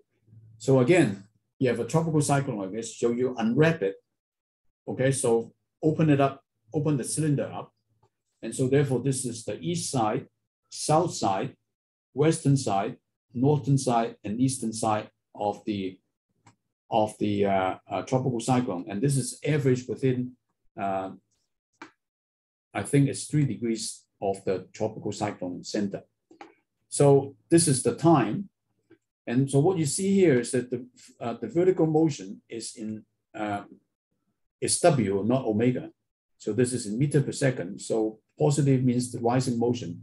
So you can see that as the tropical cyclone moves closer to land, so this is landfall time. And so as the tropical cyclone moves towards the land, the strongest rising motion is in the southwestern part. Okay, so therefore, you will now have a asymmetric vertical motion, which is contributed by the asymmetric divergence within the boundary layer. So you have a rising motion in here, and this rising motion, therefore, will lead to an asymmetric advection of water vapor. And as you can see, the same thing.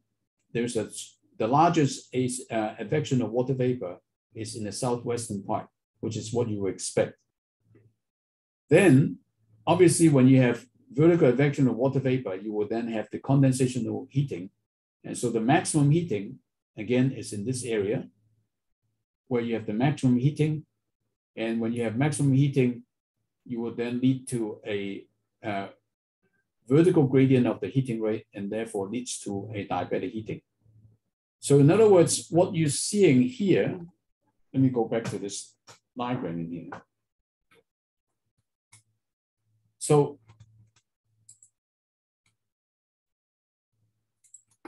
the mechanism is quite complicated. So you have, because you have the mountain, right? So you have the mountain. So there are things, lots of things are happening.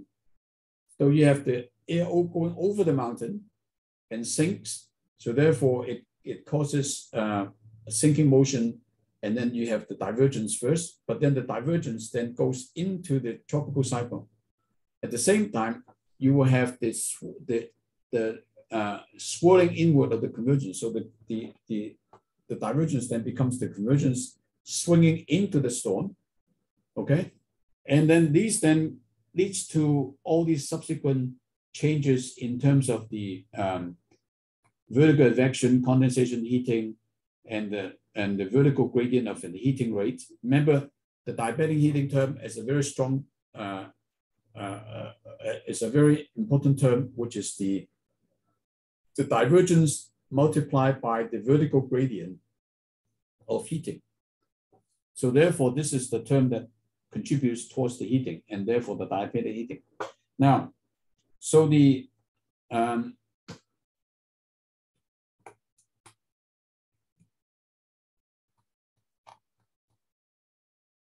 so if you go back to this one here, and therefore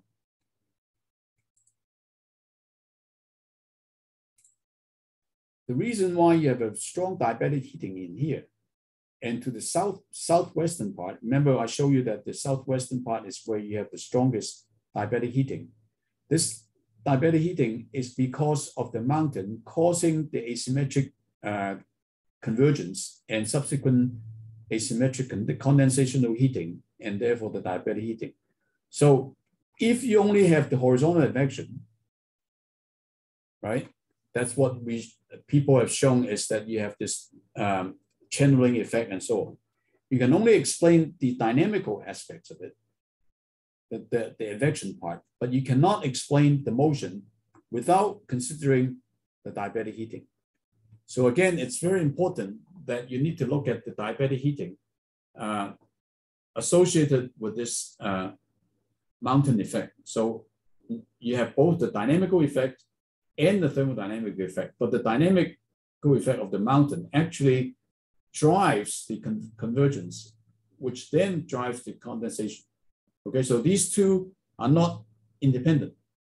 they actually work together to cause the tropical cyclone to move, right? So I want to go to here.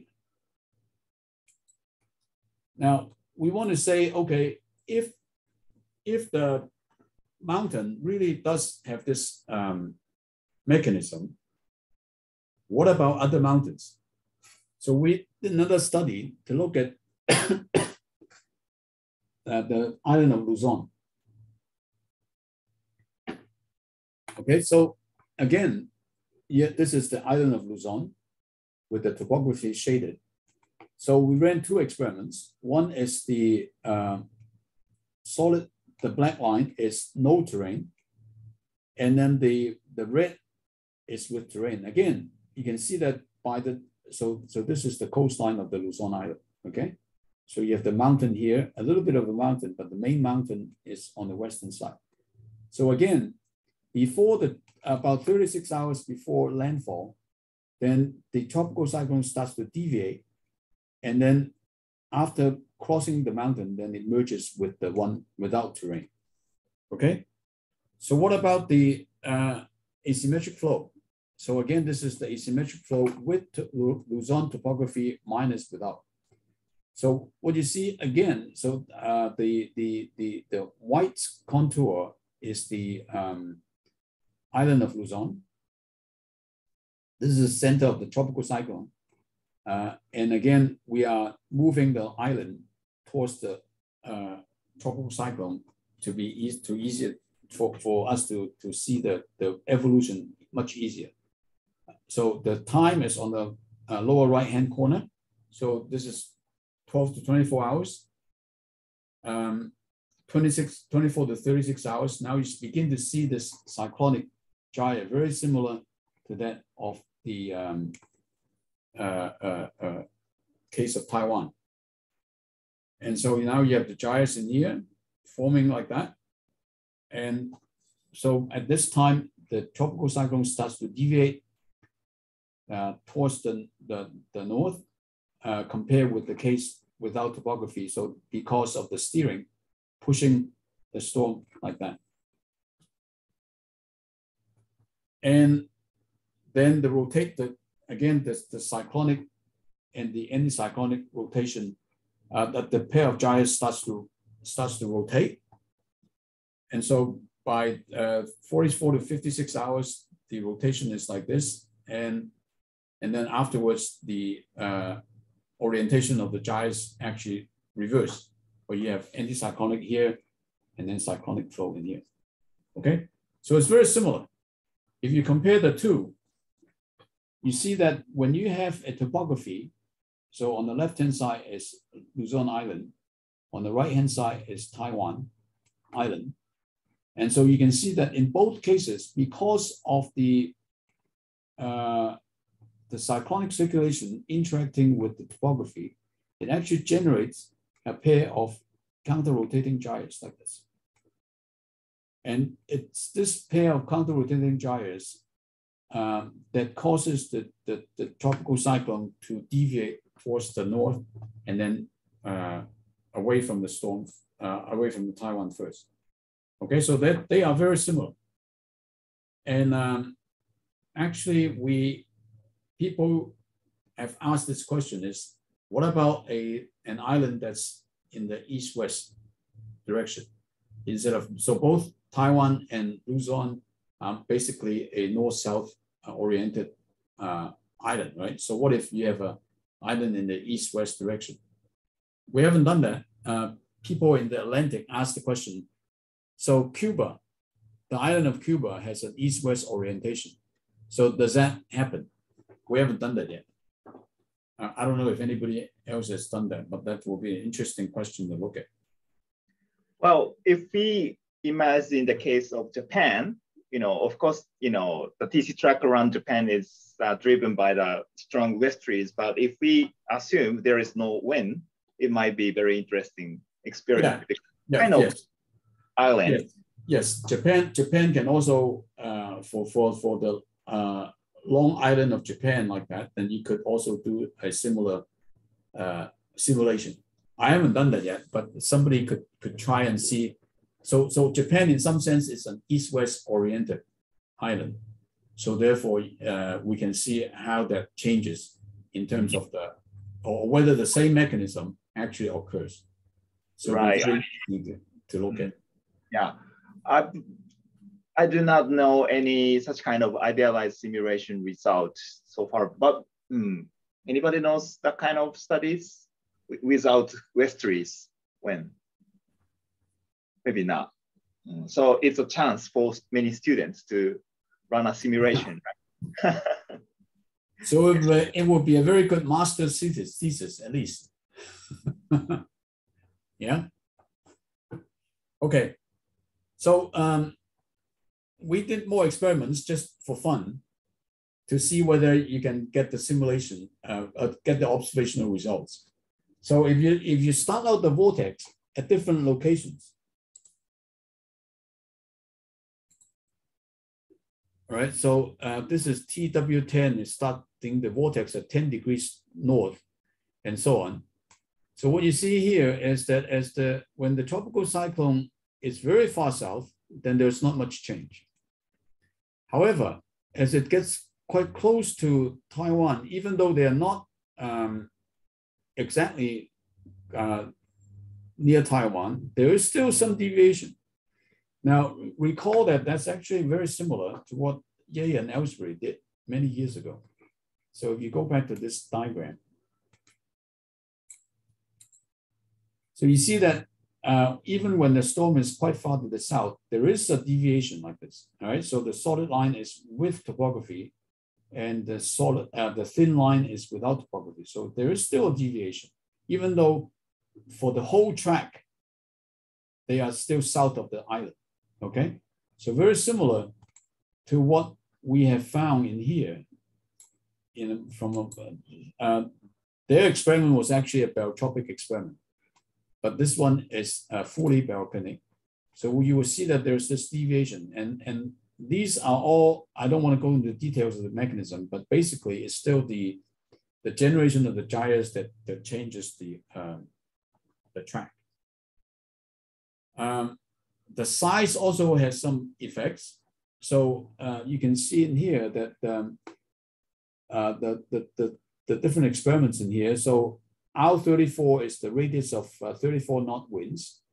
So for these two, the red experiment is when you have the R30 being very big. So this is a big vortex with 600 kilometers in the radius of 34 knots, and starting at 17 degrees north. So it will deviate a lot more. However, if you have a storm that's smaller at 15 degrees, you will see that you can still have this deviation. So various size will therefore also give you a different deviation of the storm. And so it depends on both the size and as well as the location of the storm. And so there are more experiments that I showed, but you can actually go to the different papers to understand the mechanism. But the basic mechanism is exactly the same, that you have the interaction between the mountain and the surrounding flow that generates the set of gyres, which depends on the location of the vortex relative to the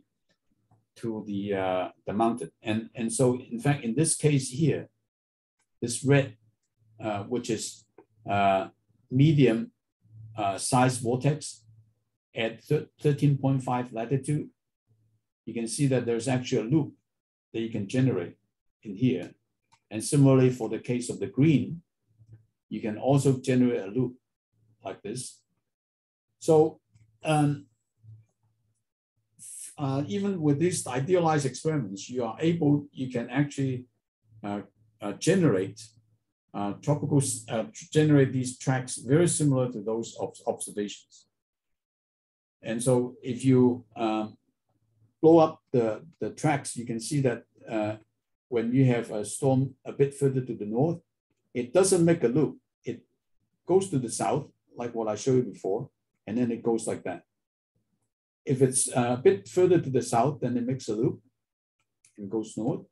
And if it's even further to the south, it kind of goes into the mountain without much of a loop.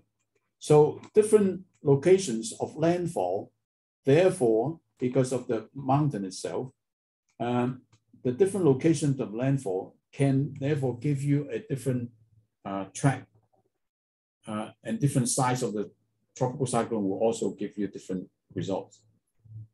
And this will be for the small tropical cyclones. Okay, so I don't want to go too much into the details yet. So there's a question.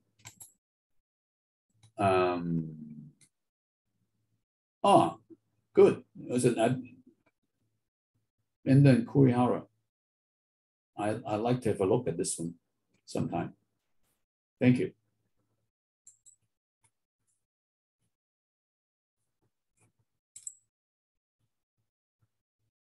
So the last one I want to show is that what if you have a steering flow? So in this case, we impose an easterly flow over the mountain, because all these previous experiments are without any flow. So it's just a vortex, right? But obviously in the real atmosphere, generally speaking, when a tropical cyclone comes to make landfall over Taiwan, there is an easterly flow. So therefore we say, okay, what if you put an easterly flow? Now, if you put an easterly flow, then obviously because of the mountain, so you have the mountain here, it's an easterly flow coming in. So it will go around the mountain, right? It will go around the mountain, and therefore you will see this wake effect. So it's very obvious that you have a wake here, a cyclonic flow, and it goes around the mountain and therefore forms an anticyclonic flow in here. So therefore, in addition to the basic gyres caused by the circulation, the interaction between the circulation of the tropical cyclone with the mountain, you will have an additional pair of gyres due to the wake of the flow over the mountain. Okay, so that becomes more complicated, and so let me just show you a little bit of that. So in the beginning, you will have this wake in here, and this then superimposes on the cyclonic flow on the pair of gyres due to the interaction between the tropical cyclone circulation and the mountain. So this evolution then changes, and so it will then affect the flow, the asymmetric flow, causing the tropical cyclone to move differently than compared with the case without a steering flow. So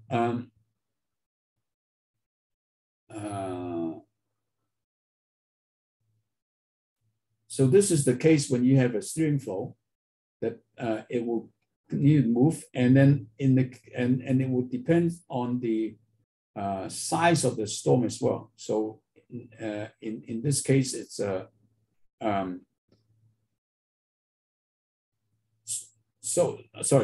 numbers here actually indicates the magnitude of the steering flow. So this is 5 meters per second steering flow. This is 10 meters per second. So what you see here is that when you have 10 meters per second, it pushes the storm so fast that there's no interaction. However, for the same storm, if now you only have a 5 meters per second, then it starts to go towards the north. Okay. Similarly, when you have these two experiments, one is at 10 meters per second.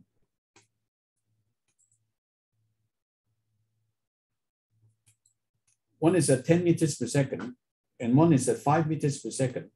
Again, the weaker steering flow would not, so if you have a strong steering flow, it just pushes the storm away, okay? But when you have a weak steering flow, then it will start to move towards the north, towards Taiwan. So in other words, you will now see that when you have a strong steering flow, then the effect of the mountain is not obvious because it just pushes the storm to the west. But now if you have a weaker steering flow, then the mountain, through its interaction with the tropical cyclone circulation, will then cause the storm to move towards the north. So it's important to look at the to look at the magnitude of the steering flow versus the effect of the interaction. So just to summarize then, is that you have, so we have done many examples in here. So this is with no steering flow, 5 meters per second and 10 meters per second. So if you look at the 10 meters per second, basically there's no interaction, right? So all the movement will be very much towards the northwest, maybe with a little bit of a deviation, but not very significant. But the weaker steering flow then starts to cause the storms to move a bit towards the north, like this.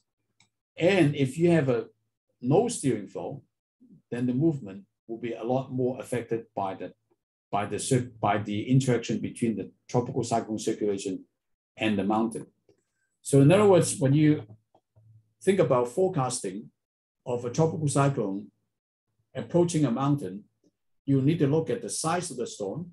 So because you can see in here, I'll show you about the large tropical cyclone, medium tropical cyclone, and a small tropical cyclone. And the tracks, the deviation will be very different, okay? So a large tropical cyclone, because its interaction starts much earlier, so you have, even when the storm is very far away from the storm, it will still have this effect. Whereas if you have a smaller storm, then the effect would, at the same, pretty much the same location, the effect will be very much less. So in other words, you will now have the situation where, number one, you need to think about this, the magnitude of the steering flow. And number two, you need to think about the size of the storm. The bigger the storm, the more interaction there will be with the mountain. And as a result, these two combined will then give you the track deviation, a very different track deviation when the tropical cyclone approaches the mountain. So just as a summary then, we have said that there's inherent vortex motion in the presence of discontinuous surface friction, as I explained before. So so this is the first part that I just talked about. But then more importantly is that modification of the flow over the topography can cause the tropical cyclone to change its direction, the extent of which depends on the height of the topography, relative location of the cyclone, relative location of the cyclone to the topography, cyclone size, as well as the magnitude of the background flow. Right? So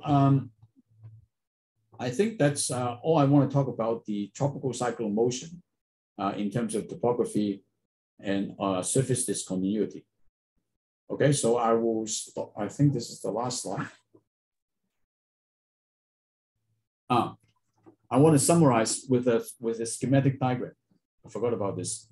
So just as a summary, when you have a surface, a land, there are three components that are important.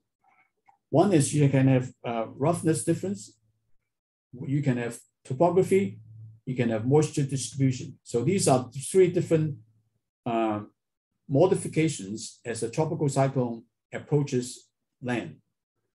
So we have shown that the roughness difference will lead to a convergence or divergence within the boundary layer, which then therefore leads to vertical motion, right? And of course, in the presence of topography, it will also lead to vertical motion. Now these two, the vertical motion together with convergence, will then, through the vorticity equation, will generate the counter-rotating gyres that are present in both flat topography and also when you have a mountain topography, right? So this is very important, the generation of asymmetric flow, the counter-rotating gyres. Now, of course, the topography can also generate, as I said before. Now, the asymmetric counter-rotating gyres will then lead to the horizontal affection of PV, as I have shown you, and that will lead to asymmetric convection, and also the counter-rotating gyres can also lead to asymmetric convection and diabatic heating. And the counter-rotating gyres actually can lead to vertical wind shear, but at the same time, the topography, because of its reduction of the low-level flow, can also lead to vertical wind shear, okay? And vertical wind shear, of course, as I said yesterday, is that it would also lead to asymmetric convection and diabatic heating. And of course, vertical motion will also lead to asymmetric convection, and so would moisture distribution. So all these together will then lead to combining the horizontal advection of PV together with the asymmetric convection through the PV tendency equation will lead to track deviations, and as well as asymmetric rainfall, which we can talk about it at another occasion for the asymmetric rainfall associated with tropical cyclone landfall. All right, so this is basically the mechanism that summarizes everything that I talked about today on the impact of land on tropical cyclone track. Right, so I will stop here, and then we can have some discussion before we go to the last part on the track forecast areas. Okay, thank you very much. Any question or comments?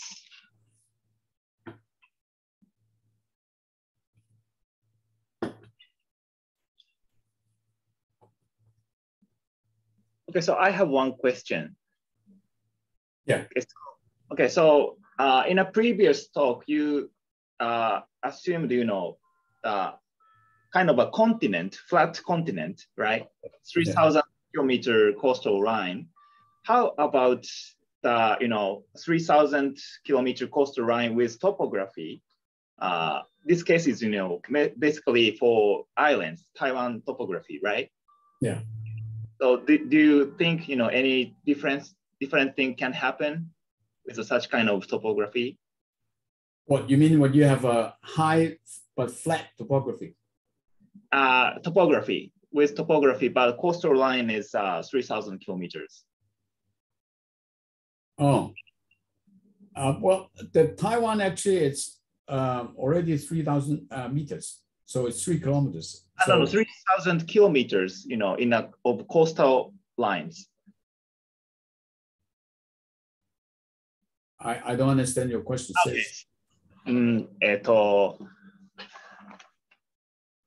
Okay, never mind. Maybe let me try to find good English. The first topic today, you assume 3,000 kilometer coastal line, north-south or west-east, right? I see what you're saying. Yeah. Okay. Right. Do the same thing for the topography. Oh no. In the first part here, even though the domain is very large, but right. the tropical cyclone, it's only when the tropical cyclone is very close to the land. So it's only when the tropical cyclone is like within 200 kilometers.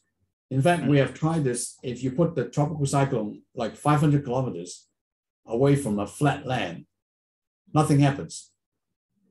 Okay. So the domain is very large. It just the reason why we have a 3,000 kilometer domain is because we don't want the boundary conditions, because this is periodic boundary conditions in the model. So we don't want anything on near the edge of the domain affect what's happening in the center.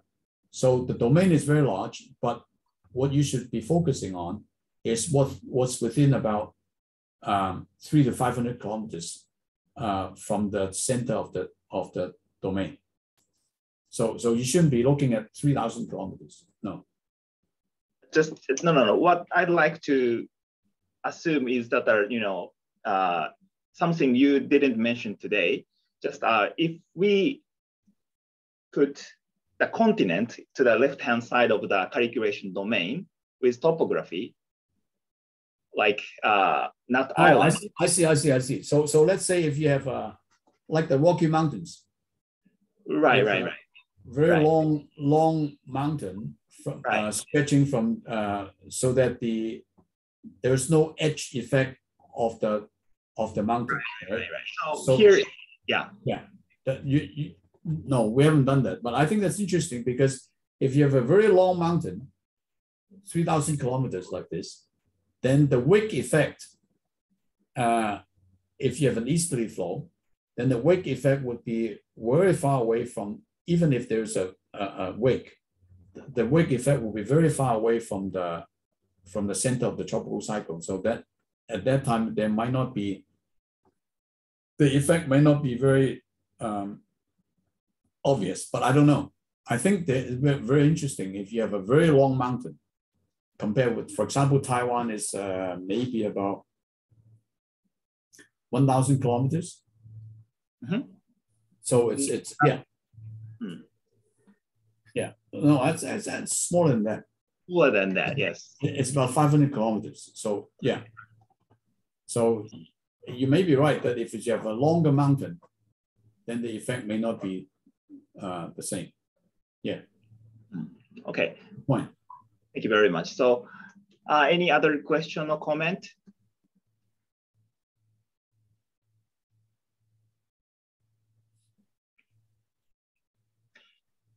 Okay, so if no questions, we have another 15 minutes break, and then we will have a last lecture today. Okay, so now for 20. Let's take a shorter break, 10 minutes. Okay. Otherwise, we can't finish. Okay, that's fine. So we have our 10 minutes break, and we will resume the lecture 4:35. Yeah. Okay. Okay. Okay.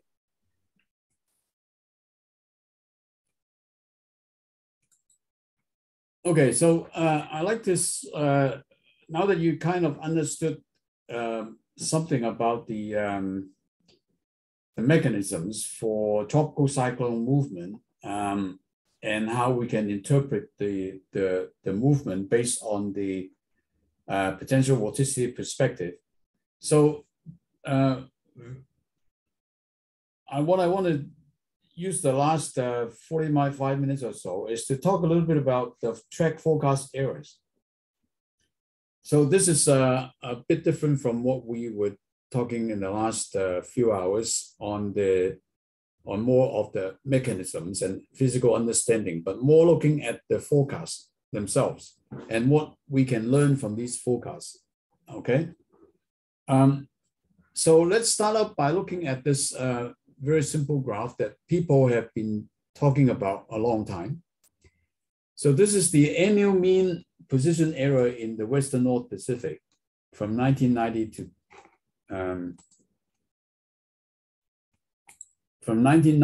2020. Okay, so obviously we all know that in the last 20 years, even when you can go to a 5-day forecast, then there's a significant decrease in the position errors. So for example, in the 24 hours forecast errors in the 1990s, it's roughly about 200 kilometers, okay? But today, it's about 100.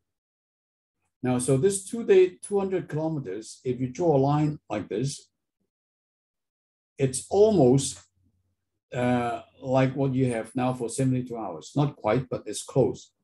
So in other words, you have improved significantly in terms of the accuracy of the tropical cyclone forecast errors, right? So one reason, of course, is that you have all these ensemble members and they give you very good forecasts. So these are from the different models, JMA, KMA, and ECMWF, and so on. So you can have this really good forecast, and therefore you have a very much improved track forecast. So if you combine everything, and then and the blank here is the best track, so you can see that you get a very good forecast, right? Very large ensembles because of the computer power that we have today. The problem is, not everything is so nice. So this is the case of, I think this is Typhoon Vital. And you can see that they initiate about the same place, but the different ensemble members have very large deviations. Okay, so even when people say, ECMWF is really great, and you can see that the different models, different ensemble members have very different forecasts, all right? So if you put them all together, you can the best, this is the best track, but how do you choose which group of these ensemble members are best, right? So this is a big problem.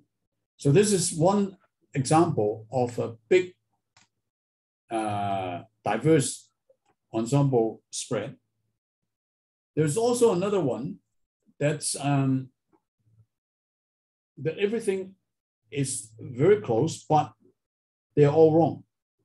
So this is the JMA best track hitting Hong Kong, actually. However, if you look at the different model forecast, so this is the ensemble mean of every model, okay? So JMA, this is ECMWF and so on. All these models, they all forecast a turning towards Japan. And so when you do the averaging, you get this ensemble mean, which is very far away from the actual track. So in other words, what you see in here is that even though on the average, your forecast errors have decreased substantially in the last 20 years or 30 years, there are still many cases in which either the ensemble members diverge, okay, or different models diverge, or even if the models are very close to each other, the model forecasts are all wrong. Not just one model, but all the models are wrong, as in this case, okay? So we need to know a little bit more about this, understand more why this is the case. So that's my comments, is that while the track forecast errors have generally decreased, there are still many cases in which the large model forecast errors exist. They can be in the form of a large spread of the ensemble members or a systematic bias of the ensemble members. Multiple model ensembles can also have large errors, but we have seen that some models can perform better than others in certain circumstances. So we want to ask the question is, what are the likely causes of such large errors? Okay, either the spread or the systematic bias of all the models. And then more importantly is that if we know the likely causes, can we identify which model is better under different circumstances? So if we can, then for a particular condition, we can say, okay, model A is good, but we can ignore model B and C. So that way, then hopefully we can have a much better forecast. So let's look at a few of these examples in here. First of all, let's look at intensity. Now, we're talking about best track, but when you look at the model, they also forecast intensity, right? So if you look at the average, we use the JMA best track as the reference for the intensity. So we use the JMA best track minus the forecast for different models. So BOM is Bureau of Meteorology in Australia. This is Canadian. KMA, JMA, NSEP, UK Met Office, ECMWF. I think this is also Canadian. And so this is French, I think. And then you have this China Meteorological Administration. So if you look at all these model forecasts for up to 5 days, this is 0. So as you would expect, all the models have generally weaker tropical cycle. So the difference means that the best track minus the forecast. So that means the best track has a lower mean sea level pressure, and which means that the forecast could not predict the intensity as observed. So therefore you have the negative values, right? So what you see here is that the negative values can be about 15 to 25 hectopascals. And also you can see that the best or the least, the smallest error is actually from the ECMWF model in here. And the second batch is from these few models. And then the worst will be these last few models. So why do we need to look at intensity forecast? Now, remember yesterday I mentioned that there was a study many years ago that looks at the steering flow layer, right? So the more intense the storm, the deeper the steering flow layer that we should be considering. So in here, we're not, so for the rest of the talk, we'll mostly focus on the steering part, because it would be difficult to look at the contribution of the beta effect and the diabatic heating. It's not easy to go back to the model forecast, which we use the TICI data and to look at the diabatic heating term. So we will just be basically looking at the differences in the steering. So let's look at one example. This is the FNL, which is the final analysis of the NSAT data set. So this is Typhoon Nuri, averaging between 300 to 850 hectopascals. So this is the tropical cyclone, and this is circulation after removal of the symmetric circulation of the tropical cyclone. Okay, so this is what's observed, and this is what the CMA model has, CMA forecast. Okay, so this is same as the 48-hour forecast in here. And so what you see here is that it's very similar, and you have the tropical cyclone here with a steering flow moving towards the China coast like this. However, if you look at the KMA model forecast, same time, and you compare that with the observations, you can see that the if you look at the, but now you look at the 500 of 850. The reason for this is because KMA forecasts a much weaker storm, a much weaker storm, and so if you look at the flow between 850 and 500, the flow now is moving towards the north, and as a result of that, you can see that for the KMA forecast, it's being pushed towards the north, whereas the CMA forecast is now pushing towards the west, which is very similar to that of the JMA best track. So in other words, it seems that in the case of KMA, because it produces a much weaker storm, then it's being steered by the mid to lower tropospheric flow, and which then causes the vortex to move towards the north and northeast. Whereas for the CMA, they have a better intensity forecast for this one. So therefore, it was able to be steered by the deep layer steering flow and pushing the storm towards the northwest, which is much closer to the best track compared with the case of KMA. Okay, so intensity, therefore, is an important parameter. So if your model forecast intensity is wrong, then and if the atmosphere is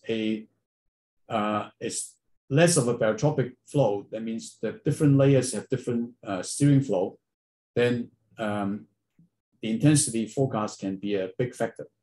So that's one example. Another example is the size. Now the size is defined as the radius of the storm at which the relative vorticity is equal to 0. Okay, so what you see here is that again is the FN because JMA does not have the size best track, so therefore we use the FNL as the size. So we use the FNL relative vorticity radius minus the forecast radius. So this time the size difference is negative again, which therefore means that the forecast actually, generally speaking, has a bigger size than that of the actual observations. However, you can also see in this case that the ECMWF was very good. It's almost the same as that of FNL. KMA has a bit smaller size. KMA and also CMA has a smaller size, but many of the storms have a bigger size. So for example, the blue one, Bureau of Meteorology has a big, really big compared with the observations. So let's look at one example again. In the case of Sinaku, so this one is actually for all the cases. All right. So if you look at a particular case in this case, then most of the models are forecasting the Sinaku to be much bigger than the observations. So how does the size affect the forecast? So this is again the FNL analysis and subtracting the asymmetric flow. So you see that the tropical cyclone is embedded in this trough, the westerly trough like this. And so it will be steered towards the northeast. However, in the ECCC model, now if you don't go back to the ECCC, this dotted line in here, you see that it is huge, right? It's very big compared with the observations. So what you see here is now that the even after you subtract the tropical cyclone circulation, the tropical cyclone is actually detached from the westerly trough. Okay, so it's actually embedded in this core region, the bottom of the trough, and it's not being steered by the storm. So as a result of that, if you look at the ECCC forecast, so this is the actual JMA best track. So it starts to move towards the west first. However, the ECCC forecast directly move very fast towards the northeast. And so is the Bureau of Meteorology. In fact, if you look at the Bureau of Meteorology here, it also has a very big a very big size compared with the observations. Right. So therefore, again, if you have a different size forecast, then the track initially. So don't look at this, but we want to look at this part here, because the forecast here is in 24 hours. Okay, so in 24 hours, it's very different compared with the observations, and that's because the tropical cyclone was way too big compared with that observations. All right, the third example, another example is Hagibis.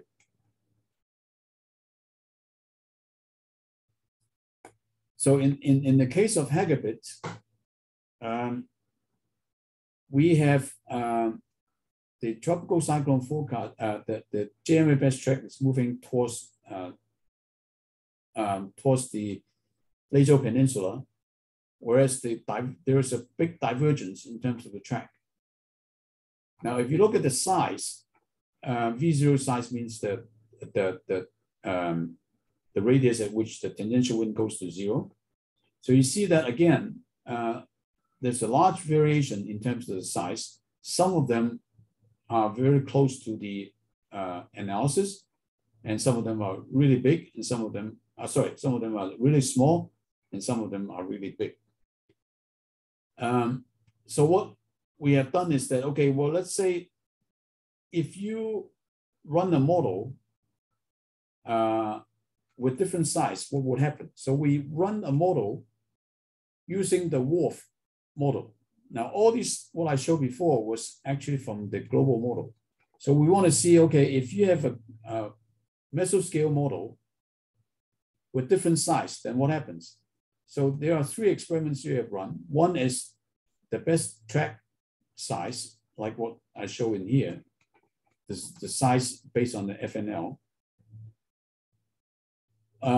Another experiment is half the size of the tropical cyclone, of the observed tropical cyclone, and one is 1.5 times the size. So initially, this is the basically the size of the tropical cyclone.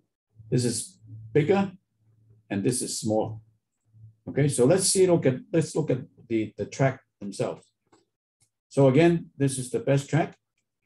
And what you see here is that if you reduce the size of the tropical cyclone, then the track actually deviates quite a bit from the best track. if you have the right size or a little bit bigger, then it's much closer to the track. But if you have a very small size of the tropical cyclone, then there's a big deviation. And the reason is because if you have a smaller tropical cyclone, like on the right hand side in here, the tropical cyclone really does not interact enough with the anticyclonic flow here, which pushes the tropical cyclones towards the west. So if you have a very small tropical cyclone, then the steering flow will be trying to push the storm further to the north, compared with the case when you have a big tropical cyclone. Okay. Now, you can look at this a bit more if you subtract the symmetric flow. So this one here is the total flow, but if you subtract the symmetric part, you can see it much better. So when you have the best track size, then the tropical cyclone is being steered towards the west. Very nicely, you can see that the cyclonic giant here steering the tropical cyclone this way. However, if you have a very small tropical cyclone, then instead of being steered towards the west, it will be then steered towards the north. So therefore, the size of the tropical cyclone will interact with the different parts of the large-scale circulation. And so if your model has a wrong size of the tropical cyclone, it will also be steered towards the wrong part towards the different direction, and therefore give you a different forecast. Right? So far we have looked at the size characteristics, right? So we have looked at the intensity. And so if you have a wrong forecast of the intensity, the tropical cyclone will be steered by a different level or different layer of the steering flow, and therefore it can move differently.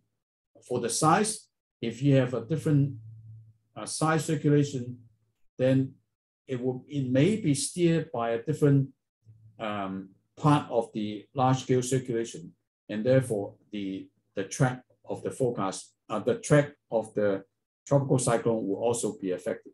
So these two are the important parts related to the forecast of the tropical cyclone characteristics. Now we want to look at a little bit about what about if your forecast of the large-scale flow is wrong. All right, so let's say look at the case of a monsoon gyre. So here is a monsoon gyre for Typhoon Maggie in 2010. Again, this is the asymmetric circulation. Now, at 1200 UTC on the 18th of October, you have a huge monsoon gyre in here, where the tropical cyclone is like that. But one day, about 1 day later, the monsoon gyre is now much weaker, and the tropical cyclone is now in here, right? So this is the FNL analysis, so this is the real thing. Now, but if you look at the forecast of the NCEP here, so NCEP was able to forecast this, the time is exactly the same, okay? So 1200 UTC, 19th, 1800 UTC.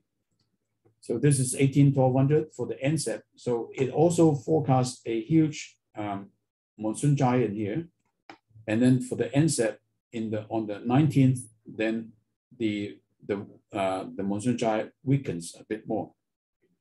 However, for the CMA, the monsoon gyre is much bigger even on the 19th, right? So you can see that in the beginning, and at 72 hours, it's not too bad. You still have this monsoon gyre, but on the 19th at 1800, the monsoon gyre is still much larger than these two cases, than this case, the NCEP case, or the analysis. Okay, so as a result of that, the steering of the vortex in the CMA model will be very different from that in the NCEP model.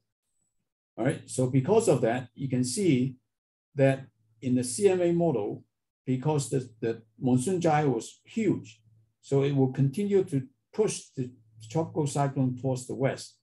However, for the NSAP, because here on the 19th, the monsoon gyre basically disappeared, and now it actually has an anticyclonic flow, and therefore it was able to push the tropical cyclone towards the north.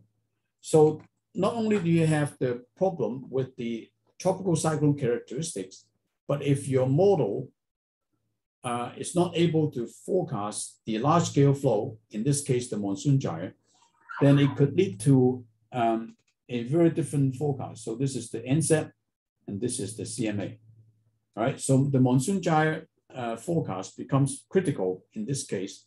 And obviously, you can see that the error can be extremely large for CMA compared with that of NSAP.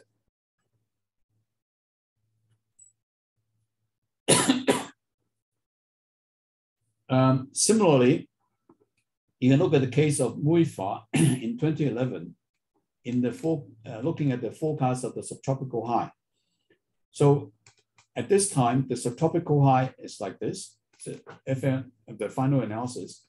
So again, asymmetric flow, you have a tropical cyclone here being steered towards the northwest. However, in the ECCC model, the tropical cyclone, the anticyclonic flow, the subtropical high is much stronger, right? Much stronger than that of the analysis. Whereas the UK Met Office model is much stronger, but in the east-west direction. So if you look at this one here, the ECCC model has a subtropical high like this, but the UK Met Office has a subtropical high extended very far west. So as a result of that, the tropical cyclone is actually being pushed towards the west a lot more. So therefore, you can see in here that the UK Met Office model, because of the intense subtropical high in here, it actually pushed the tropical cyclone all the way to the west, right? This is the UK Met Office model. Whereas the ECCC this time was actually very good because it was able to have an anticyclone kind of similar to that of the observed. And so as a result of that, it has a much better forecast. Give me a minute. My office motion sensor just went off. So the light went off, okay? So you can see that the forecast of the subtropical high is also critical in terms of, so we have two examples. One is the forecast of the monsoon gyres and forecast of the subtropical high. So first of all, before I go on, let me give a bit of a short summary. I still have a few more slides to go. So large track forecast errors can occur when the following are incorrectly predicted: TC characteristics, strength of the monsoon gyre, and the strength and extension of the subtropical high. Now, I want to discuss a little bit about the possible reasons for these incorrect predictions. So, of course, we actually discussed yesterday at the virtual dinner that one reason is because you don't have enough data to initialize the model, and also the data assimilation may not be good enough, and therefore the initial conditions were wrong. The model resolution will also be affected because, as you can see, for the intensity forecast, ECMWF actually has the best intensity forecast, even though it's still weaker than the observed, but nevertheless, they are closer to the observed. And the reason for this is because the ECMWF has probably the highest resolution model among all those that we have examined. The model physics, right? So the model physics, as we also talked about that yesterday, that whether it's a cumulus parametrization or the microphysics scheme, or the penetrative boundary layer, they all can contribute towards the incorrect predictions. So I want to show an example that's not done by me. This is a study by Sun et al. In JAS, looking at the effect of microphysics scheme on the subtropical high, which then actually modifies the strength of the subtropical high and therefore leads to a different prediction. So they ran a model looking at the case of, I think this is also Typhoon Maggie, for different microphysics schemes. So you have the WSM3, the Lin scheme, WSM6, and also the Thomson scheme. So you see that in this case, for this model, for this particular case, the WSM3 seems to be the best, whereas all the others have a much larger error, and SR means the subtropical ridge. So what they're showing is this, that for the so this is the observed for at 500 at two different times. I think this is the initial, and this is sometime after. It's maybe about 1 day or 2 days after.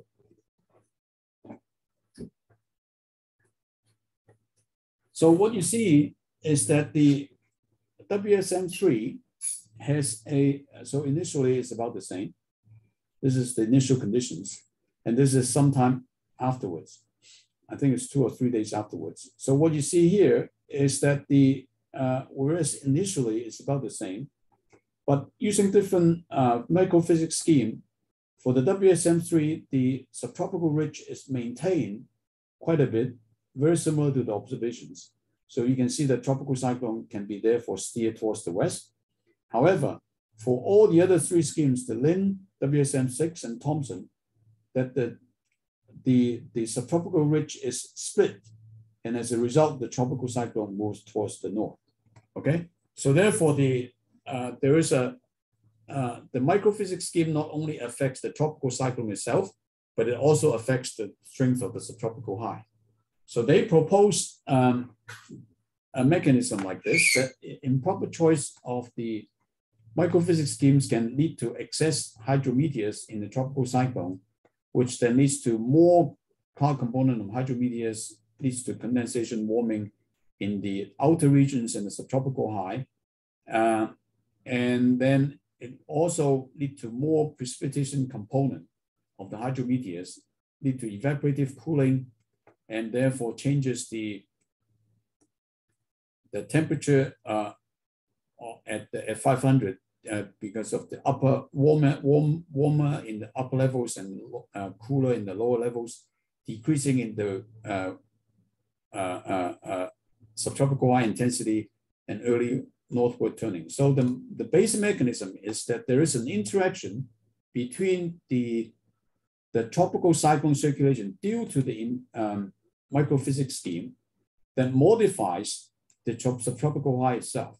Okay, so there's a very important concept in here, is that it's not that the subtropical high evolution changes by itself. It's the interaction between the connection associated with the tropical cyclone that changes the intensity of the subtropical high. Okay, so obviously there are a lot of other studies on this, but I just want to show that the modification of the large scale flow is not, it could be due to the tropical cyclone itself. Okay, so just to summarize then, is that the models still have large forecast errors, and we have said about this, and further improvements will likely come with better model physics. All right, so I'll just stop here. I think this is the last slide. Yeah. So we have about 20 minutes for an overall discussion of all the topics that I have covered in the last 5.5 hours. Thank you. So thank you very much for very, very long talk of almost 6 hours. And do you have any question or comment? If you have any question or comment, of course, you can ask questions on this focus area topic, but other topics are fine if you have anything. Excuse me, I have one question in the last topic. Yes. Is this numerical simulation using atmosphere and the cloud radiation scheme? You mean this one here? Yes, yes. I have to go back to what kind of radiative scheme they use. I don't remember. So yes, of course they have a radiative scheme, but I don't know which one they use. Because I think that the microphysics can be related to the cloud coverage for in the upper troposphere Yes. around the tropical cyclone. Yes, of course. Yes, the radiative scheme could be also a contribution. So, but what they're, so maybe if you modify the radiative scheme, the situation could change. But I don't know what, I don't know what radiative scheme they use. Okay, so you focus on the simple microphysics influence. They focus on the microphysics. This is not studied by me. I just I thought this would be interesting to look at. So it was not my study. Yes. Yeah. So please go back to this. Go to the paper in JAS. Okay. They can have a look at this. Yeah. Okay. Thank you. Okay, Enomoto-san, please. Thank you very much for interesting talk and survey on the factors causing a track error. I agree with you with those factors and which are consistent with my experience. I changed the initial condition and or model or to disentangle the factors due to initial condition and models. And as you pointed out, if you don't have enough intensity or depth of the cyclone, you don't get the correct steering flow, thereby causing large track error. And I find that in the initial stage of the development, which is the case, I looking at daily when the tropical cyclones are developing, many models from the operational focus centers tend to underestimate the intensity of tropical cyclones. Yeah. If at later time you get the deeper cyclones and the track converges, and I think it is beneficial to artificially intensify until we get a large computer and which can run finer mesh. And my question is, if the intensity is important, we could use regional model. But in that case, we have boundary condition that is from the coarse global model, and that gives wrong steering flow, and that's very problematic. That's my comment and question. Yes, but it depends on how big your regional model is. So if you have a regional model with high resolution and the domain is big enough that the buffer zone would not affect too much the circulation of the tropical cyclone, then it might be okay. Or maybe, I mean, people now have been, so for example, ECMWF now has a very high resolution global model. So that might be one possibility. Although I always although one thing that we have never covered in here is that for intensity forecasting, my feeling is that it's not just the resolution itself. It is the two things. One is the physics, and secondly is that whether the model is a couple model. We have done some studies, which I've not talked about here, so we can talk about that some other time, is that the ocean interaction with the tropical cyclone actually is very important. Not only for the intensity forecast, but we have studied that, look at if you have an SST asymmetry, that actually causes the convection to be asymmetric. And as we all said, that when you have an asymmetric convection, that it will also change the potential vorticity tendency and therefore change the track. So, but if you have an atmosphere only model, then you're not able to look at the interaction between the ocean and the atmosphere. So my feeling is that when you want to look at the forecast of track and intensity, you probably should go to a couple model. I agree with you. That's my comment. Okay, any other question or comment? Any question or comment is welcome.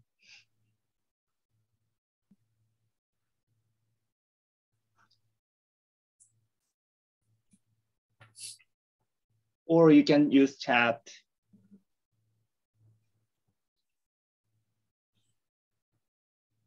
Somebody was commenting on the microphysics yesterday. Was that you, Kanada-san, that you asked about the microphysics, or I forgot who was asking about the microphysics? Not me, Tsuchino-san, maybe. Tsuchino-san. Yes, I ask. Yeah. By the way, the RRTM, the radiation scheme was in sun. Okay.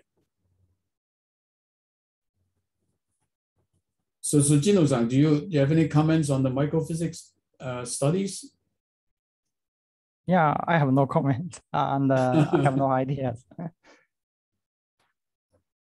But I think that's just very important that we probably need to more. I mean, I'm not a microphysics scheme expert, so people in the audience who are these cumulative scheme microphysics scheme experts can think about whether how much the influence is on the track. We have done some studies on looking at the impact of the microphysics scheme on the size forecast, and it seems that there's also a big difference when you have different microphysics schemes, that the size of the storm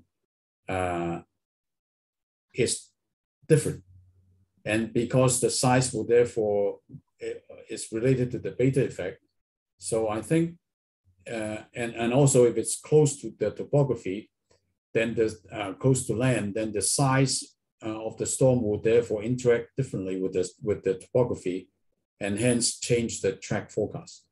So in other words, the microphysics scheme seems to be a very crucial factor in determining whether the model forecast is good or not. So that will be something that people can do more studies on. Okay, Sawada-san, please. Thank you very much. Yeah. Thank you very much, Chan. Interesting topic. Actually, I agree with your comment about microphysics. I studied the impact of microphysics on TC size and intensity more than 10 years ago. So okay. Through my experience, I totally agree with your idea. But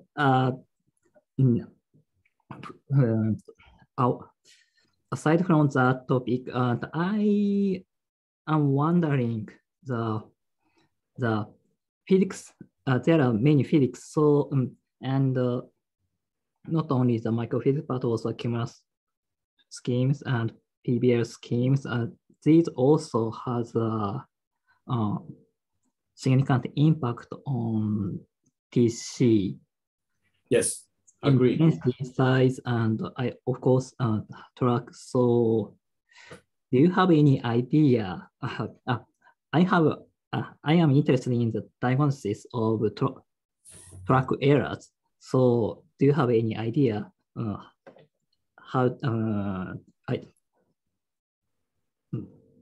how do we diagnose the track errors due to which scheme? So what we have done in the two papers that I presented, it's that we look at as I show you, look at the size and intensity and so on. But it's difficult to look at the physics schemes because we haven't so for looking at the different physics schemes, you will need to run more model experiments like what we have done with the size forecast. So my feeling is that the PBL scheme is probably important near landfall. Over the ocean, it's probably not very significant. However, and then the cumulus schemes, I think more and more models are now going to such high resolutions that maybe the cumulus scheme is not as critical, and many models actually not use the cumulus schemes anymore. Actually, for the regional model, I think yes, but operational centers still use cumulus parameterization. Yeah, right. So that's something that needs to be studied. The other thing is about the cumulus scheme that I always think is that I have discussed this with people in the Met Office, UK Met Office, and also ECMWF. And my thinking is this, that for the cumulus scheme, generally speaking, in the model, in the global model, you only use one scheme, right? So you cannot use different schemes. However, in the tropics, and especially for tropical cyclones, the physics of convection in tropical cyclones will be very different from the physics of, let's say, mid-latitude cyclones, right? Because in the tropics we have a lot more warm rain, and the freezing level is a lot higher. So we have lots of warm rain processes. The collision coalescence process is much more important in the tropics than in the mid-latitudes, and especially in tropical cyclones, because of the strong vertical motion. And so therefore the hydrometeors, the water drops really have not enough time to freeze very quickly because of the strong vertical motion. So I always wonder whether the same cumulus scheme can be applied globally for all types of convection. I have asked this question many times to modelers in ECMWF and Met Office, and they all say that, oh yeah, we can use the same scheme, no problem. But my feeling is that because the physics is different, then maybe we need to think about different connective cumulus parametrization schemes for the tropics versus the mid-latitudes. I don't know. That's just my feeling all the time, that you should not be using the same one. But I'm not a modeler. I'm not a cumulus scheme expert, so I don't know whether that's possible or whether this is something that people should be looking at.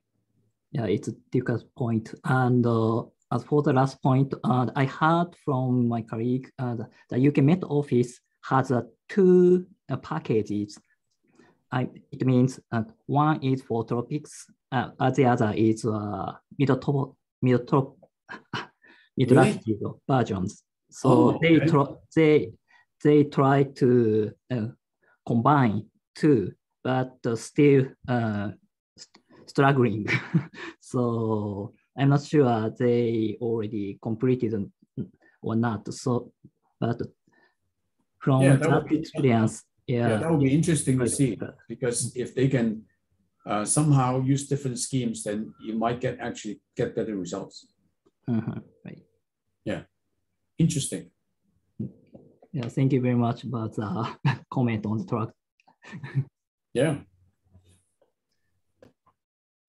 Yeah, I strongly agree with Sawada-san in that, you know, the comparison of various models and various schemes is quite important in terms of reduction of track focus errors. And my comment is a little bit different from that kind of point of view. I recently noticed that the, you know, detection of center position also can cause the track focus errors. You know, initial position determination is sometimes difficult, in particular in a genesis stage. And from some of my calculation, it can explain 1/3 of track focus errors, especially in a 1 day, 2 day forecast. So do you have any idea on that concept? So just as I would like to say, you know, it's very difficult to determine the center position when the tropical cyclone is weak. That's interesting. However, I would have a counter argument, which is that you really don't know where the storm was in the beginning. So whatever you use as your best track position will already have a large uncertainty. So I don't know how that uncertainty can be reduced, because obviously when the tropical cyclone is very weak, you really don't know where the center is, right? So I mean, I've been an operational forecaster myself. So when I was in the Hong Kong Observatory, and I remember many cases in which when the tropical cyclone was first formed, it was very difficult to identify where the center was. Maybe it's better now with the microwave and different types of satellites, like what Roger Edson always advocates, is that you use the different types of microwave sensors and different frequencies to be able to identify the low-level center. But you are probably right that there will be a part of the track forecast errors is due to the wrong estimation of the position. But the problem is you really don't know which one is the correct one, right? So that could be it's a chicken and an egg problem. I think. Yes. Okay, so any other question or comment? Okay, Nasuno-san, please. Yes, thank you very much for such an intensive and interesting lecture. I have one simple question. In the last topic, you showed that in some cases, the steering flow is important. In some cases, TC size forecast is critical to the track prediction. In another case, monsoon gyre prediction is critical. And do you have any perspective on which would be a critical factor before typhoon is coming? While it is developing, can we identify which factor would be most critical to the track forecast? Depending on environment, such as sea surface temperature distribution or water circulation variability, or wave synoptic scale wave activity, or do you have any suggestion to identify the critical factor to forecast, track forecast? I think it depends on individual case. So we have analyzed. I think we have analyzed 12 years of Tiki forecasts, and that's why we came up with the different possibilities for the factors related to tropical cyclones, like intensity and size, and also for looking at the synoptic conditions like the monsoon gyre and the subtropical high. So I mean, for a particular case, that it could be a combination of some of these factors, and it could be one of the factors could be dominant. Yeah. But our suggestion in the paper is that when you look at the forecast of a particular model, and I mean, these days people tend to just look at the ensemble mean and say this is where it's going to go. And I always tell, when I discuss with forecasters, when I have the time, I always say that you need to look at whether the model forecast of the large scale flow, for example, the monsoon gyre, has been correct or not. So maybe it was wrong from the beginning. Then you can just forget about that model. You can look at some other model that has a good forecast of the monsoon gyre, or the subtropical high, or the intensity. So my feeling is that you need to look at how good the model has been performing in a particular tropical cyclone. And so therefore, in some cases, as I showed, for example, the ECCC model, generally speaking, is really bad. If we evaluate all the models, it's probably one of the worst. However, I show one case in which the model was actually very good in predicting the strength of the subtropical high. And so therefore it was able to forecast the track. So it's really important to look at the history of the individual model for a particular storm and see how good the model has been performing in that particular storm. So to understand whether we can trust that model forecast. That's how I would approach for in the real case situation. And of course, then will need to be coupled with the history of their forecast of the tropical cyclone track. If their forecast tropical cyclone track has been bad, then you probably don't want to continue using that model.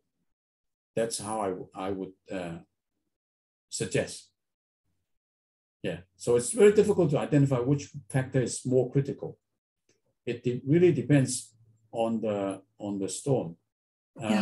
However, my feeling is that, for example, when the tropical cyclone it's further south, like in the deep tropics, generally speaking, the steering flow is quite barotropic in that. So the direction doesn't change very much from the lower to the upper troposphere. So I think in that case, the intensity might not be very important, because if it's barotropic, then it doesn't matter which level you want to use. But if you go to higher latitudes, then you can have a shear flow. And in that case, then the intensity forecast becomes critical, because then if your intensity forecast is wrong, then the vortex will be steered by a different level of flow, and you'll get a different forecast. So these need to be systematically examined. But unfortunately, there are very few studies on this, because it is not what I say is not glamorous you don't get to publish in very good journals for this these types of studies. In fact, we have struggled to publish this paper because they say, this is not really. How do you know that your cases can be generalized? Of course, you cannot generalize, but this is important for forecasters to understand. So that's why not many people are doing this. You don't get promoted for doing this.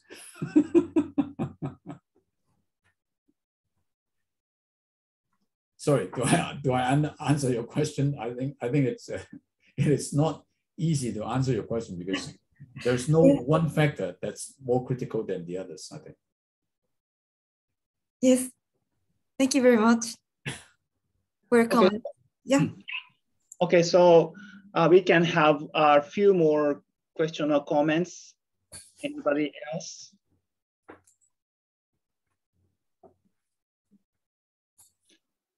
May I ask a question? Sure. Okay, thanks for interesting talk. My question is about the effect of topography. Okay. Yes. In Luzon Island, there are two ridges. One narrow ridge is in east coast, and relatively high and wide ridge located on the east coast of Luzon Island. Are these two ridges interact to change the TC tracks, or are these two ridges presented as one south north ridge, which is the correct? Okay, good question. In fact, we have done this. The ridge to the east is very narrow and relatively lower in height. So we have done an experiment with and without that narrow ridge, and the effect is very similar. So in other words, the narrow ridge, because of its so narrow and not so high, then its effect is minimum. So it's mainly the ridge on the western side of Luzon Island. Yeah. Okay, thank you very much. Okay, so any other question? Just one or two questions?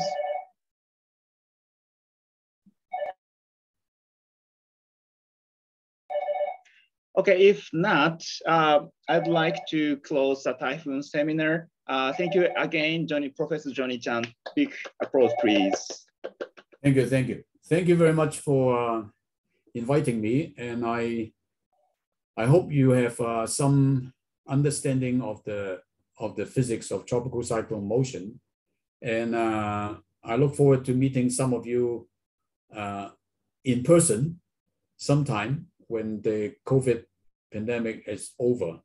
And I would like to, hopefully I can see you and we can discuss some more. And I think following on Ito-san's comment, I think we should probably mobilize more people to study tropical cyclone track because I don't think this is a topic that has been solved. So there are still lots of things that we need to do. So good luck. And if any of you would be interested in doing this, I would be happy to collaborate.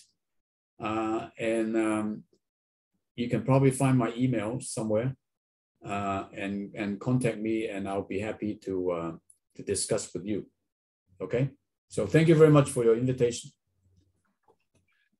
Okay, thank you very much. Okay, so Professor Nino will, final concluding remarks. Please, Professor Nino. Okay, Professor Chan, it was a great pleasure that you kindly accepted to give lectures in this Typhoon seminar.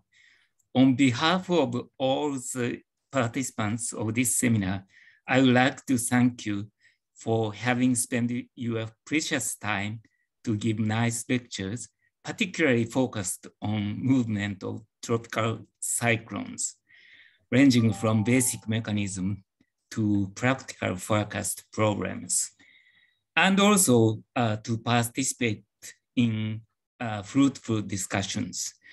We learned many things and were very much stimulated. There are many young scientists who are working on their master or doctor theses. I'm sure your lectures stimulated them and helped advance their studies. I hope this opportunity will enhance our future communications and cooperation in mutual research. Finally, I wish you and all the participants good health and further success in research. Thank you very much. Thank you, thank you. Yeah, I really appreciate the opportunity. Yeah. Thank you.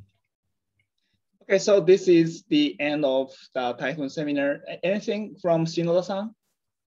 Any comment or anything from Shinoda-san? Okay, please give one announcement to all audiences. So, this Typhoon seminar is the 11th one, isn't it, Ito-san? Okay, so this Typhoon seminar is will conduct every year. So next Japanese financial year, the Miyamoto-san will have a plan to conduct the next 12th Typhoon seminar, but the detail is not conducted, not decided yet. So if the detailed structure of the next Typhoon seminar, we will announcement for all audiences. So please expect it. Thank you very much. Yeah. Okay, thank you very much. Okay, so thank you very much and bye-bye. Thank you very much. Thank you. Bye-bye. Thank you.